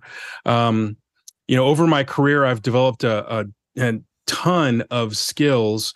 I put learning at the top for a reason, because it's one of those things you just can't ever stop doing. The teaching and the communication kind of came along for the ride for that. For me, it was all accidental, and the 3D motion design, video editing, post, video production, the PC maintenance, writing, networking, information editing, all of that stuff are things that, all of us accrete over time. I think that's probably the thing that, again, was a little bit intimidating by the sitting in and listening to all the questions, is just how much this audience is in tune with that. You can't be a professional in this world anymore without learning all the time. And it's pretty amazing. So personal skills, I had to throw those in there. I love skiing. I live in Bend, Oregon. So if anybody on the stream is ever in Bend, Oregon, please look me up. We got Mount Bachelor here, and it's been an amazing season, knock on wood. I love cooking. I picked that up from my mom. I've always been a cyclist, and that's actually part of the story of the journey that led me to lynda.com, actually. Happy to tell that after hours. But and then music. I said that earlier. I started as a music major in college, and then never really left that love behind when I switched out of that stuff. And so that's a very quick rundown of who I am and kind of how I got here. So let's talk about educational content creation. There's the steps are things that everybody would recognize from the production world. There's education video is video, right? And so there's things you can't ignore in the process. You have to know strategy. You have to figure out who's going to be on camera. You have to sit down and write what the heck it is you're going to be talking about on screen. You have to capture and create the thing that's going to get edited in post-production. Then you have to watch it all down and then fix it. And then you have to deliver it out to an audience, right? Those are all the same steps. It's a recognizable part of the process. What I wanted to try and focus on today was talking about some of the things that at each of those steps that hang people up are some common pitfalls, or things that are some little nuggets that I recognized as a content strategy person, and also my production background and working with folks that we noticed along the way. So let's start off with the strategy, which, strategy comes down to what are you teaching, who you're talking to first and foremost, and what are you going to teach them? It's something that it seems like such an easy question, but everyone always forgets. One of the things I said earlier, the beauty of the lynda.com experience back in the day was that Lynda built a team of people that was laser beam focused on every step of this process.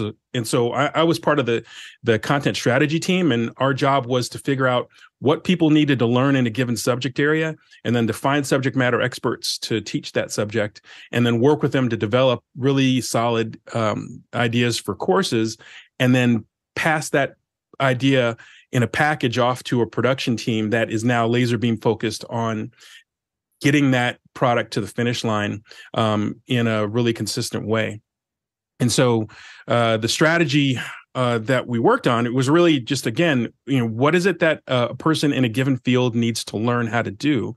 And also at a given level of learning. So when I first started with Linda, my role was content manager for video production and motion design. And so, it starts off with, asking the question, what are those subjects, right? And you build out a curriculum that teaches the processes of both of those subjects. And you're teaching, in the case of video production, for example, it's going to be pre-production, production, and post, right? You kind of divide it into those big three buckets. You start to subdivide and list out all of the skills that people need to know, and which brings up a really important concept, which is, are you teaching someone a tool? Are you teaching someone a skill? What I mean by that is Premiere Pro is a tool, video editing is a skill. If you're teaching the skill of video editing, that can be taught without software. There's a lot of ways to do that visually.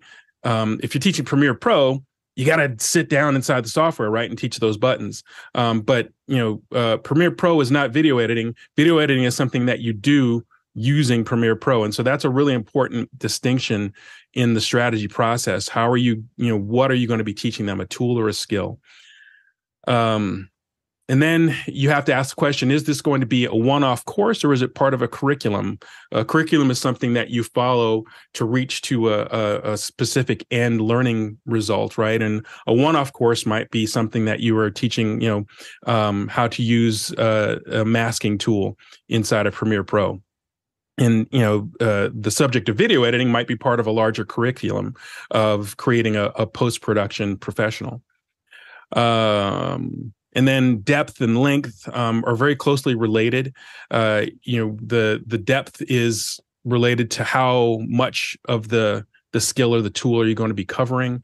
You only have so many hours. You could teach the entire subject of video editing and the software associated with it, but you're going to be creating many, many, many hours of content. And so you have to ask the question, do people have time to sit down and watch all of this stuff? And so that's where you kind of, figure out from a strategy standpoint, how much can we afford to create versus how much do we think people are going to actually want to learn.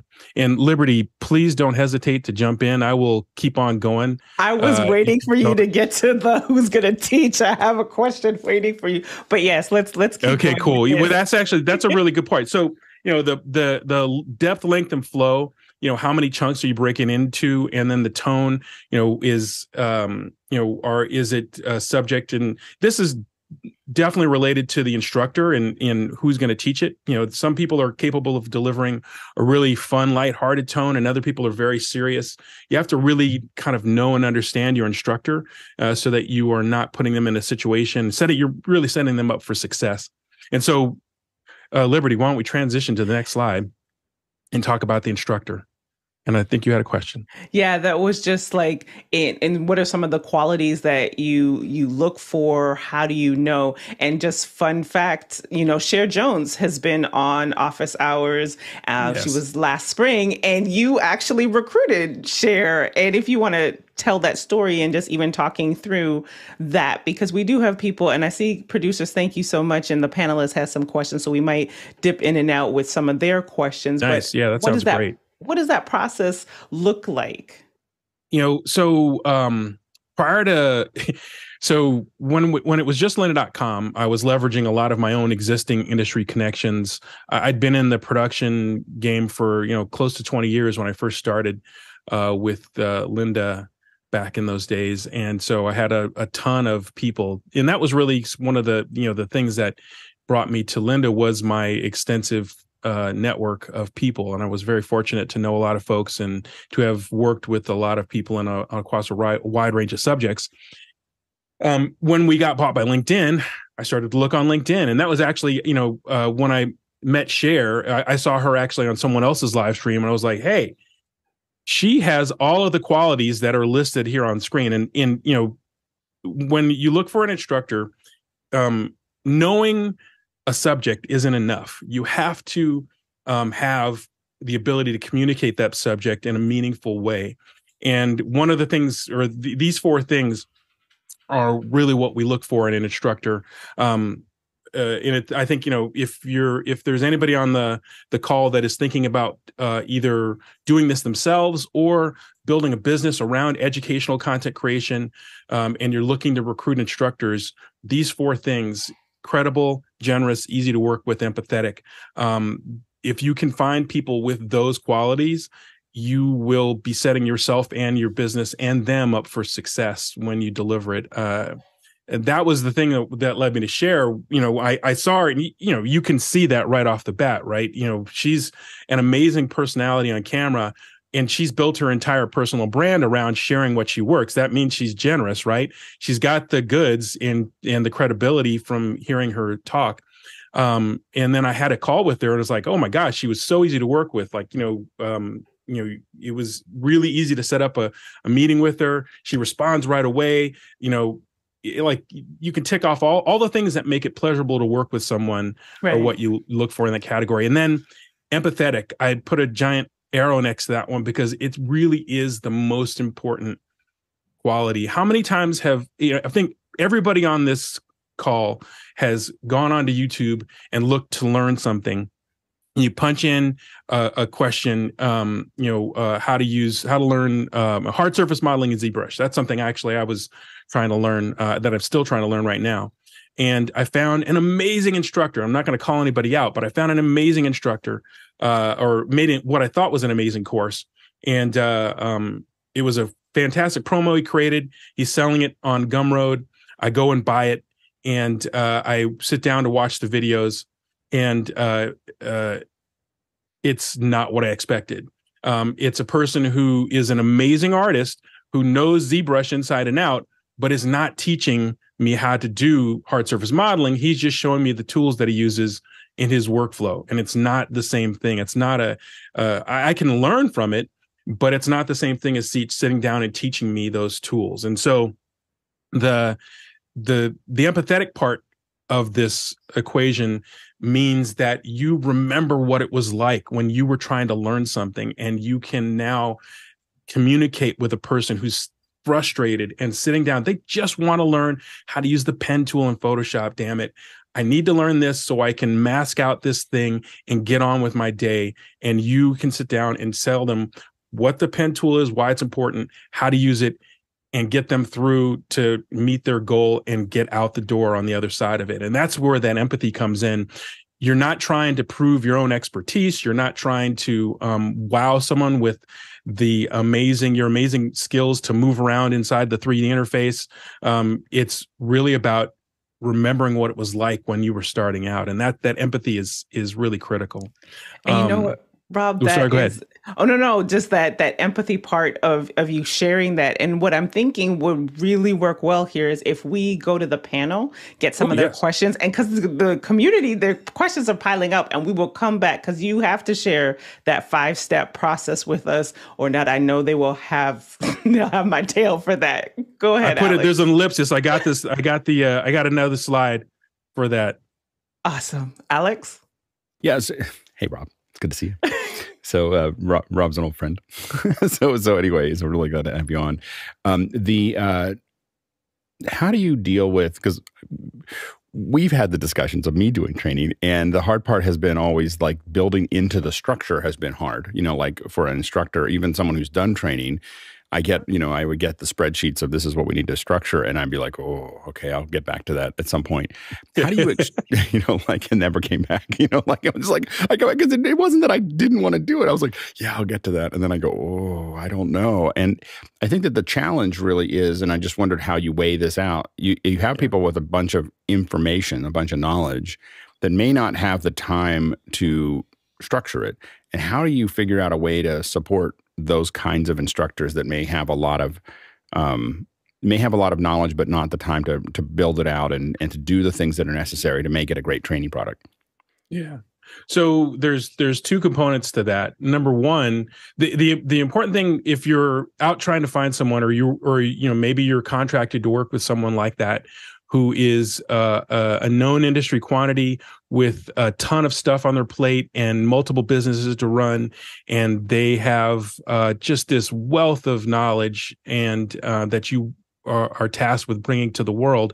The question becomes, how much do you how much are you able to rely on them versus how much do you want to do for them?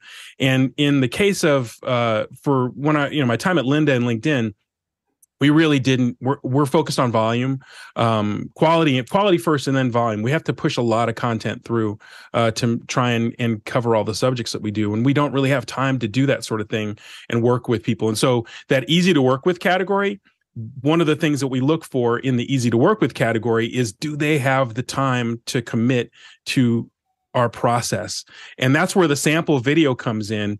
One of the filter mechanisms we use in the content management process is the sample video. And what we're asking people to do is to commit to creating a 3 to 5 minute sample video that teaches in our method, which is this 5-step process. And here I'll arrow down in the 5-step process. And every video, when you watch a Lynda or LinkedIn video, you'll see this flow. And this isn't like a magic secret. We've been doing it for years, but it's kind of permeated the industry now. You tell them what you're going to tell them. You tell them why it's important. You tell them and show them, remind them why it's important, get out clean. And if you do those 5 steps, every video kind of falls right into place with those. It comes out right about the right length. It comes out to a really nice flow, and you get a really quality product on the other end, very consistent as well. And that's every movie in the course. So if you're doing a course that has 20 movies in it, you want to follow this 5-step process in each one of those 20 movies. But so the sample video that I talked about before is a way to help filter for that work ethic, availability. If a person can't commit to making the 5-minute video, they probably can't commit to working with you to develop the TOC, to having regular meetings with their producer. They can't commit to a recording session, like on and on and on. If they can't do this part, it's not because they're a bad person or anything like that. They might just have too much stuff going on. And so your goal as a content manager in that situation is to kind of filter that out. Sometimes it's a person that you really want to get into the library, and then you'll offer to help them with a lot of those stages of the process, but you have to really weigh out. And for the folks on the call that you may be contracted, and you have to, like, you got to get this CEO to sit down and record their thoughts about leadership, because that's your job and you're being paid to do that.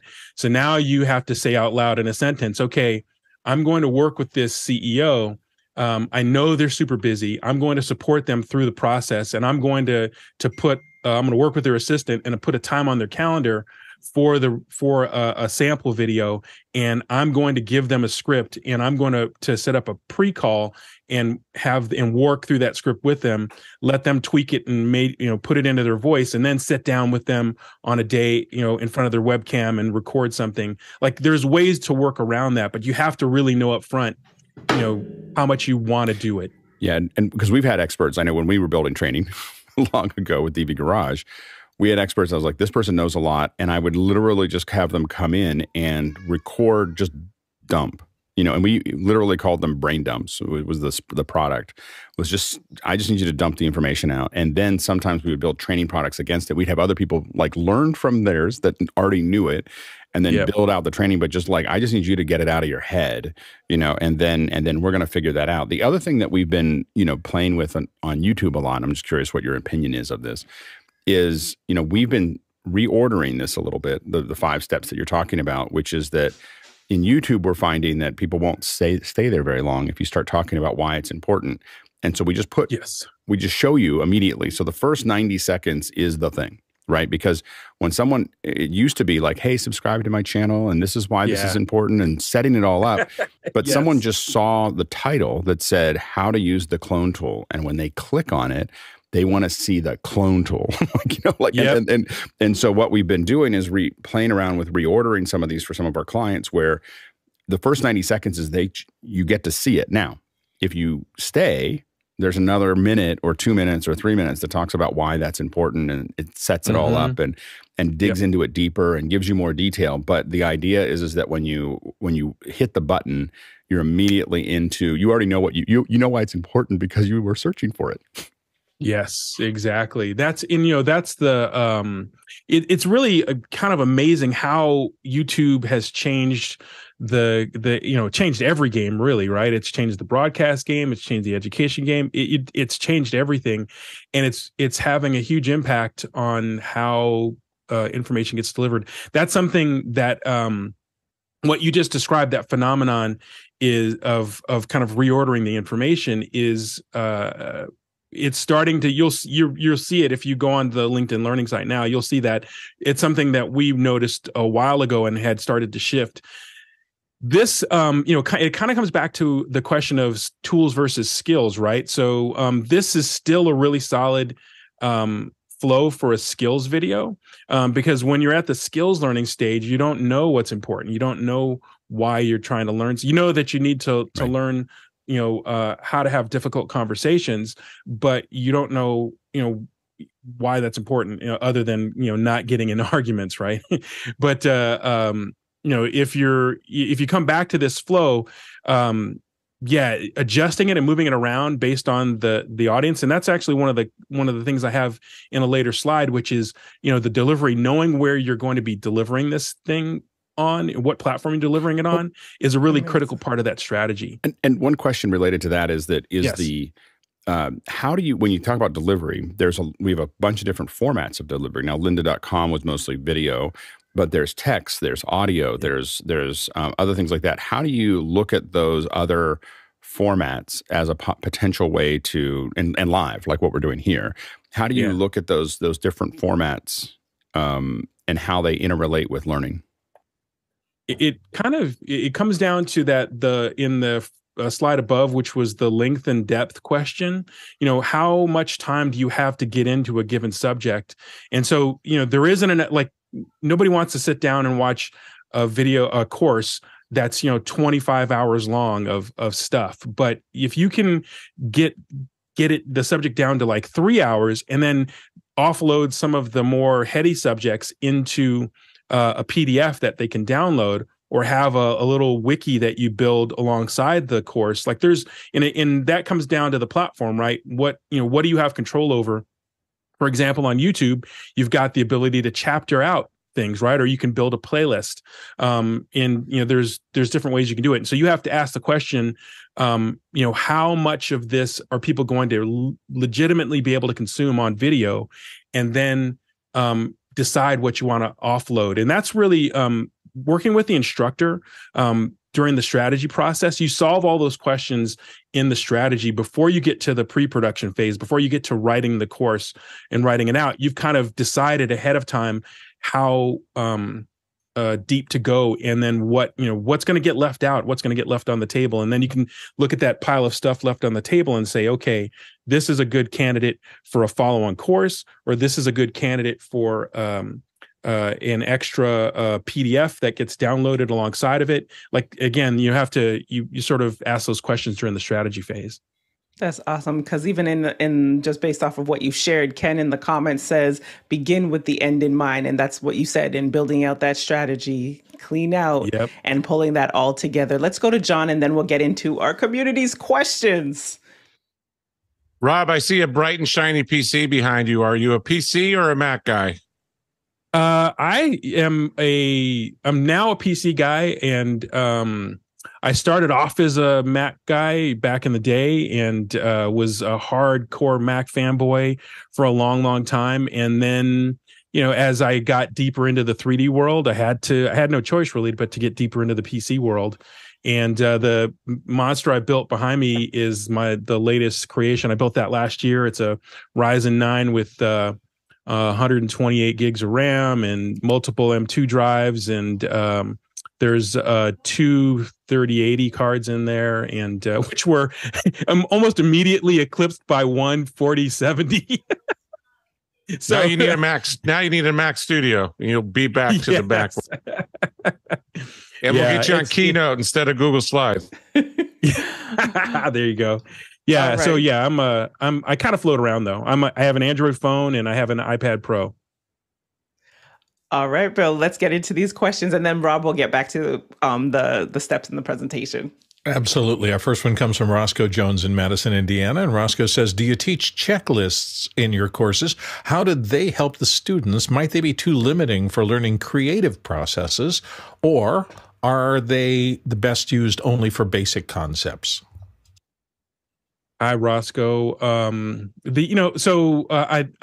think I understand what you mean by teaching checklists. So, for example, if you're teaching someone how to mask something in Photoshop, right? You have to have, step one is open your image. Step two is to get out the magic wand tool. Step three, like on and on and on.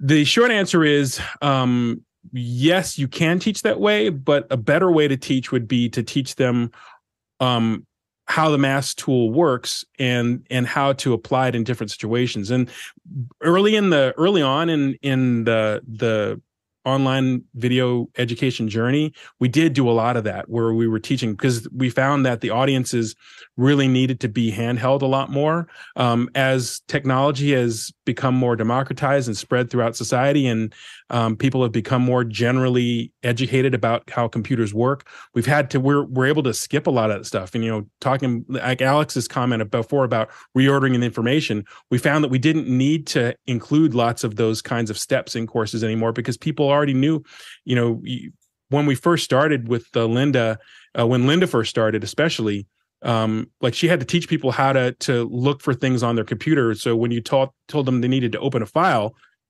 how do you do that?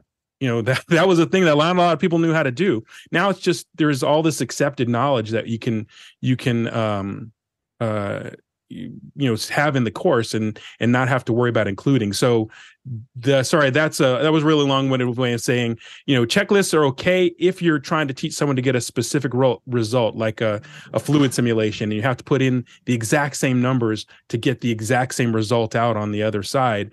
But those are you have to really kind of know the material that you're teaching and what it is you're trying to teach someone, whether or not you need to have those exact numbers and steps included. Next question. Next one comes to us from John Snyder in Reno, Nevada. Corporate training is a multi-billion-dollar industry with little evidence showing its effectiveness. Different sources argue different amounts of return. What are your suggestions to demonstrate ROI in your training projects? Man, that is a multi-billion-dollar question, actually. One of the challenges of any education is it's a two-way street. You have to have a quality education. You also have someone wanting to learn the thing that's being taught, right? You can't force feed anybody anything. And one of the best ways to create that two-way street is to build an organization with learning at its core, where people actually value the process of learning.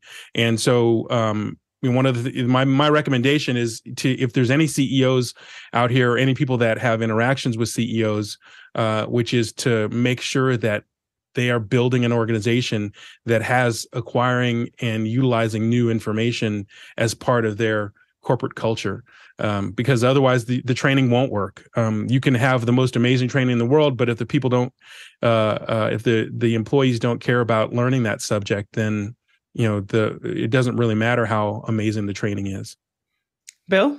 I agree 100% that sometimes it's very difficult. Sometimes you get lucky and it is easy. For example, I remember doing a long series of safety training for a corporation, and we could look over the course of the following 2 years and look at the number of incidents, the number of tickets that were written up for somebody getting hurt on the job.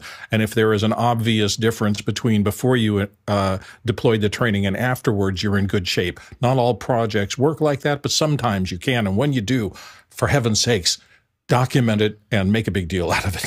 Yes. Safety videos, safety education is that is one where you actually can go back and document that. Corporate soft skills, not so easy to document, right? How many videos on having difficult conversations at work, like you don't really document how many difficult conversations happen each day. So it's hard to do. Next question. Next question comes to us from Douglas Carmichael. What considerations do you take into account when creating content for non-technical disciplines like industrial or maritime workers, for example?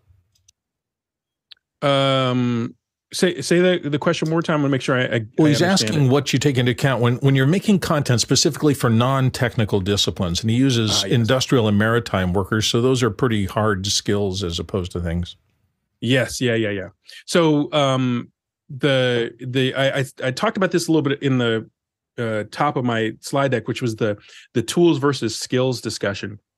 A skill is something that is part of a larger tool set, and when you're teaching a skill, it's kind of a foundational concept of an industry, right? And so, for example, video editing, I talked about that earlier. If you're teaching someone video editing, you don't need to get bogged down in software to teach someone video editing. And I think that's a really important thing. And if you're teaching someone communication skills, for example, you don't want to get bogged down in the tools of communication. And so you want to, take a step backwards from the subject and get down to sort of fundamentals. For example, in communication, we, as human beings, we know that eye contact, if I spent the whole talk looking over here to the side, I would never make a connection with my audience, right? They wouldn't know that I was talking to them. Even if I said someone's name, Liberty, hey, Liberty, she doesn't know that I'm talking to her because I'm not looking at the camera. I haven't made a contact with it. But, getting down to the fundamentals of whatever that subject is really important, and stepping, taking one step removed from the tools and the baggage. And that's something that I just realized I kind of forgot on there. Jargon is a really big blocker to communication. And so if you're teaching something, a soft skill like that to people, removing as much jargon as possible from the education is really important. Acronyms and phrases, things that we as professionals take for granted in a subject area, that a person who's trying to learn it are going to get stopped by. And so that's a really, when we first started working when we first got bought by LinkedIn, we joined this massive corporation that had a long history of internal communication, and there were all these acronyms and things for different teams that they would toss out in meetings, and we're like, did anyone get that? We're all on a side channel, like trying to look up the acronyms and missing what the message was being communicated because they assumed that we knew what acronyms they were talking about. And that's the kind of stuff that I'm getting after, is if you can pull out the jargon, pull out the acronyms, and really talk to people in a language that they can easily understand, then you'll bridge those gaps. So what I just heard from you, even in saying that, because the people in corporations that are looking for maybe trainers or to bring someone or a series to share internally to help their team, how then, if you're pulling the jargon out of it, how then are you able to sell those programs? Does that make sense where I'm going with Yeah, I think so. Like, you want to be able to, so it's two different audiences, right? If you're selling your services to a learning and development executive, that learning and development executive knows jargon. You can speak the jargon with them. But when you get into the classroom or you get into the recording situation and you're teaching now to your learning audience, then you can pull out. So you really have to kind of know when and where to use the jargon, and it very much is a tool of communication and part of your communication style to know who it is you're talking to and what you can say without completely losing them. Great. Next question. Roscoe Jones in Madison, Indiana. Up next with, do professional users make the best teachers, and or do professional teachers make the best courses? Yes, no, yes, no, yes, no, maybe. What I mean by that is it comes down to those, if you're on screen, let me go back to those qualities of instructor. I just put up that slide again. Credibility does not guarantee communication skills. the credibility is like table stakes, right? You have to have someone who knows the subject, right, in order to teach it in a meaningful way. The last three things are what will determine their success as an instructor. Generosity and being empathetic. Those are the things. Like if you're a professional user and you don't have those qualities, you won't make a good training product. You just won't. It's again, we've all watched those, and it's hard to get through. If you're generous and empathetic, but you don't know how to use the software, that's not going to be any good either, right? So you have to really kind of mix those qualities together to be an effective instructor. Next question. John Snyder in Reno, Nevada. Up next, within your opinion, what does the future of large content libraries like LinkedIn Learning look like in a world where peer-generated and AI-cultivated training materials are becoming the norm? Yeah, that is also a multi-billion-dollar question. I don't work there anymore, so I can kind of say whatever I want. But I also have a lot of friends in the industry. The reality is that LinkedIn Learning as a library is really targeted towards a corporate audience now. Lynda.com, when it started, was focused on individual learners. The individual learning audience is being the most heavily impacted by the kind of content that you're talking about in the question, which is that peer-to-peer user-generated content. Corporate L&D executives are not going to buy a subscription to TikTok. You don't buy a subscription to TikTok, but they're not going to authorize people to learn the skills that they need to learn for their job on a user-generated platform like that. They're going to want to understand what it is they're paying money for that. And so really you're talking about two different audiences now, which is learning and development executives and businesses versus individual learners. Individual learners are going to go to, YouTube is the largest search engine in the world, right? Because that's where people go to learn first. They don't think to go to an online site, whether, no matter what online site it is, they go to YouTube first. And then they find their answer on YouTube, then they stop and they keep on going. And so, it really has changed the equation. When Lynda first started, YouTube wasn't a thing, right? It was, the internet was barely a thing when Lynda first started. And that business model has changed over time. Next question. Roscoe Jones is back from Madison. If everyone learns a bit differently, how do you design courses to meet a variety of needs? Yeah, so in a LinkedIn Learning course, in the Lynda course, we really kind of pioneered this. We're teaching we look at two different types of learners. We have the linear learner as a person who's going to watch something from top to bottom, and then a just-in-time learner.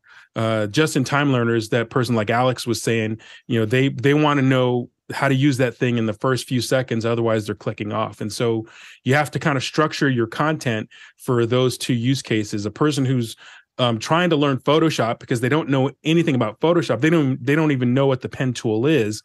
That's a linear learner. They need to start at the beginning and kind of work their way through.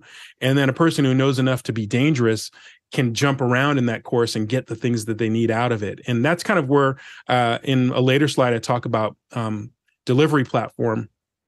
And that's really critical. People need to be able to, if you're producing a long form content, anything longer than, 15 minutes or so, you need to have chapters in there so that people can find the subject that they need to quickly. Otherwise, you're going to lose them. Do you know what the ratio is? I'm just curious because, like, for me, I've never actually watched a whole LinkedIn Learning. In fact, all I know how to do is I go into Photoshop or go into Cinema or go into whatever, and to your point, I click on the thing. This is what I'm looking for. What do you know what the ratio is of people who are like just grabbing what they need out of LinkedIn? Because I've been a subscriber since almost day one. But what are they? What's the ratio of people who just randomly access it versus people who watch from the top to the bottom? I don't know the specific ratio, but I do know that every course, regardless of subject, has a a curve that skews high at the beginning of the course and then a long tail at the end of the course. And completion rate is typically low, and that's just the nature of learning in general. People get what they need out of it. They know enough to be dangerous, or they lose interest. They get distracted by life and they fall off. The people that at the end of the tail, at the end of the course, are those really dedicated linear learners that are watching it all the way through, or the piece of information that they needed was right at the end of the course. But that's the typical view curve, which is also probably the typical view curve for a YouTube video as well, which is you get people in that first 10-15% of the course, and then the viewership falls off. That's why the YouTube algorithm rewards videos that get watched all the way through, because they want people to stick. That means that it was content that people really wanted to see. Nigel? Yeah, I wonder whether there's a way, I've not seen it, maybe I've missed it, to identify the video that I'm watching, whether it's for linear or it's for the instant response. Because sometimes I'm linear and sometimes I just need the instant response. And there's really no good shorthand. And it's actually quite a frustrating experience to know which I'm looking for. Yeah. And that's kind of, aside from having two videos for every subject in the table of contents, there isn't really a way to actually do that. But one of the things we try to do is when I'm building a table of contents with an instructor, is to think about how to break the subject up into the kinds of chunks that will give a really good linear flow, and then also give people the keywords that they can scan for. So, for example, coming to Photoshop, because that's something everybody here has used, right? So you are going to break that up into the concepts of digital imaging, right? So you're going to have things like what is a pixel and resolution and file formats and those kinds of things in the first couple of chapters, and then you're going to get into a user interface for Photoshop, and then you're going to get into you can either get into different tool sets, or you can get into different workflows. That's one of the things that's interesting about Photoshop, is that it transcends a bunch of different industries. And so a person who retouches images is going to use it very different than a user interface designer is going to use it very different than a video editor. So you're going to want to structure it, based on how it's going to be used. And so that's kind of, Nigel, getting to your question, which is, how do you know as a viewer? You kind of really can't unless the people call out, in the title of the video, pen tool, how to use. And then, that's one of the things you see in the table of contents. Then if you are a just-in-time learner, that'll come up in a search result, right? Or you can be scanning through the course and go, oh, pen tool, click, and you're now into the pen tool. Next question. Next one comes to us from John Snyder in Reno again. How does someone in the production community get their feet wet with building educational materials? Oh, Rob, I think you might be on. Okay, there we go. No, I'm here. Sorry, that was me. That was my thoughtful pause. So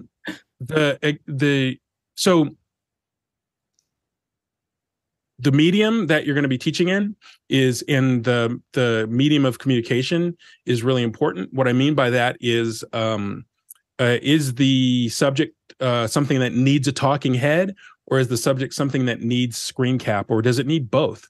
Not everything needs either one of those things. And so if you're just getting into screen cap production, that's really easy to do, right? You can capture stuff using OBS, you can capture stuff using Camtasia, or any other of a dozen programs, right?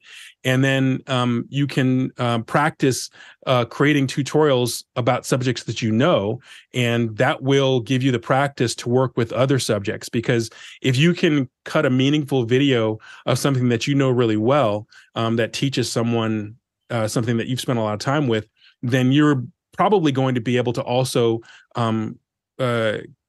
edit something in a meaningful way for someone who doesn't know that subject, or for a subject that you don't know as well. And that's kind of one of the things that on the editing and post-production side of the Lynda LinkedIn experience is that the editors are editing a huge range of subjects, right? They are, incredibly talented video editors. But, they are, a person who's editing a course on JavaScript probably doesn't know anything, or they might not know anything about JavaScript. But they're working from a set of documents that give them all of the bones of that course. They have a table of contents. They have the scripts. They have something called a storyboard, which is something that we also do they also do in the subject. I don't work there anymore. All of those things will give you, so you're not just jumping in and trying to edit something cold or produce something cold, whether you're going to shoot it or not. You really have to, it comes back to the fundamentals of production, right? You don't just grab your camera and start shooting. You have to know what it is you're going to shoot first, and you have to have a script and a storyboard, and like all of the normal things that you'd have in a production, you still need in the educational process. Next question. Alexander Knight, Vancouver, back again here on the panel with, do you use a teleprompter and script for your training, or do you write a rough outline of what you're going to be covering in each module and then mostly improvise? It really depends on the instructor and also the type of content as well. So if you're teaching business soft skills, for example, is something where the person teaching those business soft skills is most likely a writer, and they're used to writing out everything that they do.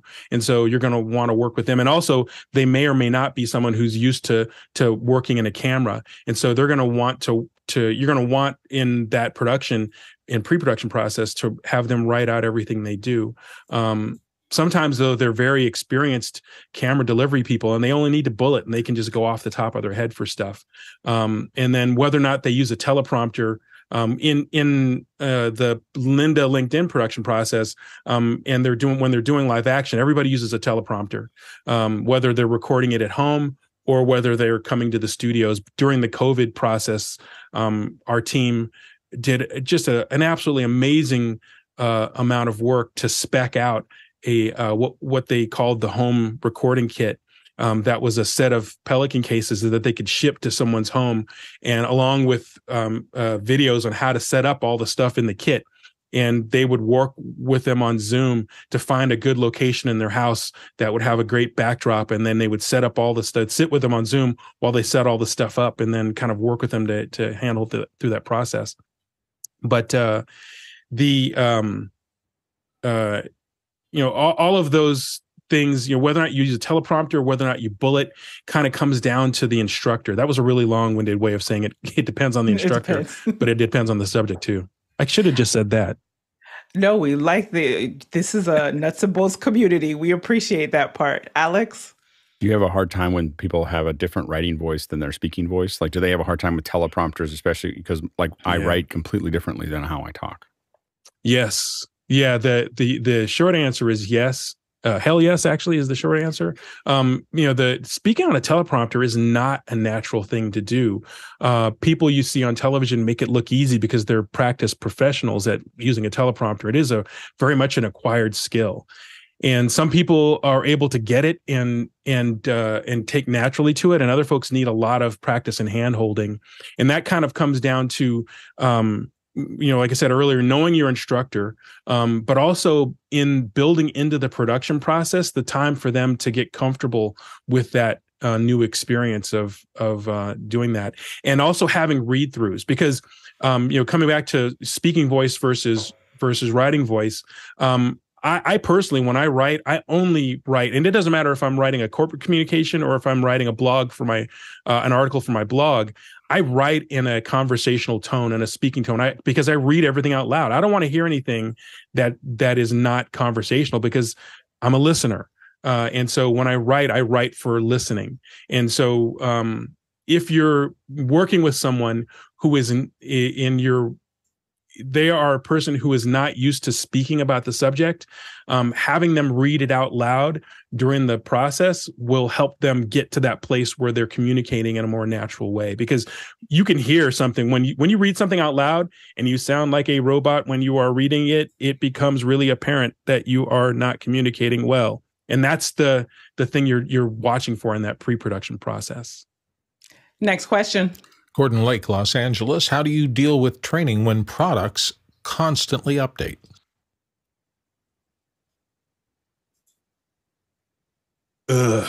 Yeah, it is the hardest thing. Revision debt is the industry term. And there is a huge amount of revision debt in any library, whether it's a personally maintained library on YouTube or a library like LinkedIn. And it's really, really, really hard to do. It's something that I can't tell you how many times there are some companies, some software companies where you have a really good relationship with them and they are very good at answering timeline questions about product releases. And then other companies are super secretive and they don't want anybody to know. And they are, it's really hard to produce content in those scenarios because you don't know when it's going to change. And it's a really difficult thing. So sorry, the short answer is revision debt is really difficult to manage. But if you're in this, if you're building a business on this, it's something you have to plan for. And this is something I talked about in one of the later slides, which I haven't even gotten to, but the slide deck will be available for anybody that wants to link to it. Having a plan for rapid takedowns and changes is really important in your delivery process. Whether you're managing a library or it's individual videos for yourself or your small business, having a plan for rapid takedowns and changes when something goes wrong is really key. In the LinkedIn learning process, we've got an entire team of QA professionals that are dedicated to making sure nothing slips through, and stuff still slips through. Like it's so much content and there's so many hours of it. And something will go through, whether or not it's a inappropriate website in a search result that happened to autofill, like that happened once. Swear words can inadvertently get through. It wasn't intended to be in the course, but the video editor missed it. It was something that was on set, or the person was recording at home and they're like, God, blah blah, and that makes it all the way through and out onto the air, and you get a note about it from an end user. Like that happens, and you have to be ready to react to that quickly.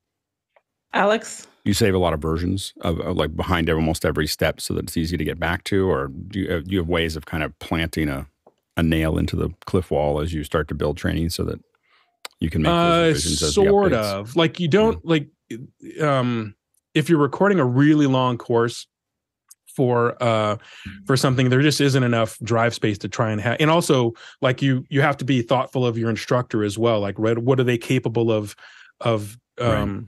Reliably delivering in terms of if you're doing a 10-hour recording session on something, by the end of that 10 hours, everybody's brain is jello, right? And you can't go back and do that stuff. And so what you try and do is that's where that, on the list of things that instructors should be good at, or it makes them reliable instructors, is easy to work with. Because when you call and say, hey, we found something in your course, can you help us fix it and get a pickup? And all we need is you to say these 5 words, and it takes them 4 weeks to get you that, then that's not a reliable instructor. If they go, oh, hey, Rob, here you go, boom, and they send it back to you right away, man, that's an amazing instructor to work with. That's awesome. And I know we still have lots of questions, but I think you said you might be hopping into after hours. Else we have to have you back to finish this conversation. Let's go with this last question. Alexander Knight gets the final slot here with from Vancouver, British Columbia. Once a rough cut is put together, do you ever get a second opinion on a training video before putting it out into the world? How do you handle critique and feedback for future iterations?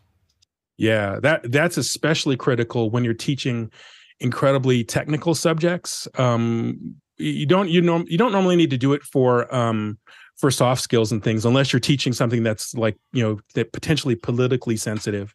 But if you're teaching something really specific, like, Java, come back to JavaScript. If you're teaching a course on JavaScript, you want to make sure that the code that is used in the JavaScript course adds up to the correct result, and that it's a proper technique. A lot of times, and this holds true across every industry, right? People do things that aren't necessarily industry standard that work. And so you have to say out loud, is this something the instructor did that's unique to them, or is this something that everybody either can or should be doing? And then you can have someone who's not the instructor go back and watch that. Someone who's a technical expert who's not the instructor go back and watch that. Rob, thank you so much. This is a point where we want to give you the last word, and thank you. We will share with our producers your deck so that they can go through it. What is like the cherry on top of a great conversation and presentation about learning and the content creation process behind it that you'd like to leave with us? I think the most important thing is that there is no secret sauce. The only secret sauce is that you have to honor the rules of production and stick to those rules of production throughout be really consistent with those rules of production. You have to know who you're talking to. You have to understand your audience. You have to understand the talent you're working with. Like, you have to have a good script, like on and on and on. If you're really consistent with all of those steps, then you can build a really consistent business. If you skimp on any of that stuff, then yeah, you're kind of, you might get some good results, but you won't be consistent with it.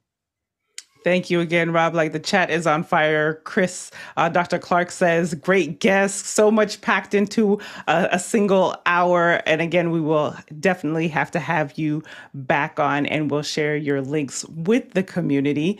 And tomorrow, everyone, producers, Tuesday, we're talking about NAB graphics. So some of the graphics that will be used during the broadcast are our special office hours coverage. And then also we have gone, let's see, the Talak Traversal, 84,506 miles, 135,000 kilometers, 998 kilometers. That is more than 669 million bananas. That's 3.4 times around the earth. Producers, thank you for your phenomenal questions. Panelists, for your insights. And of course, our back-end production team, for without which we could not do this each and every day.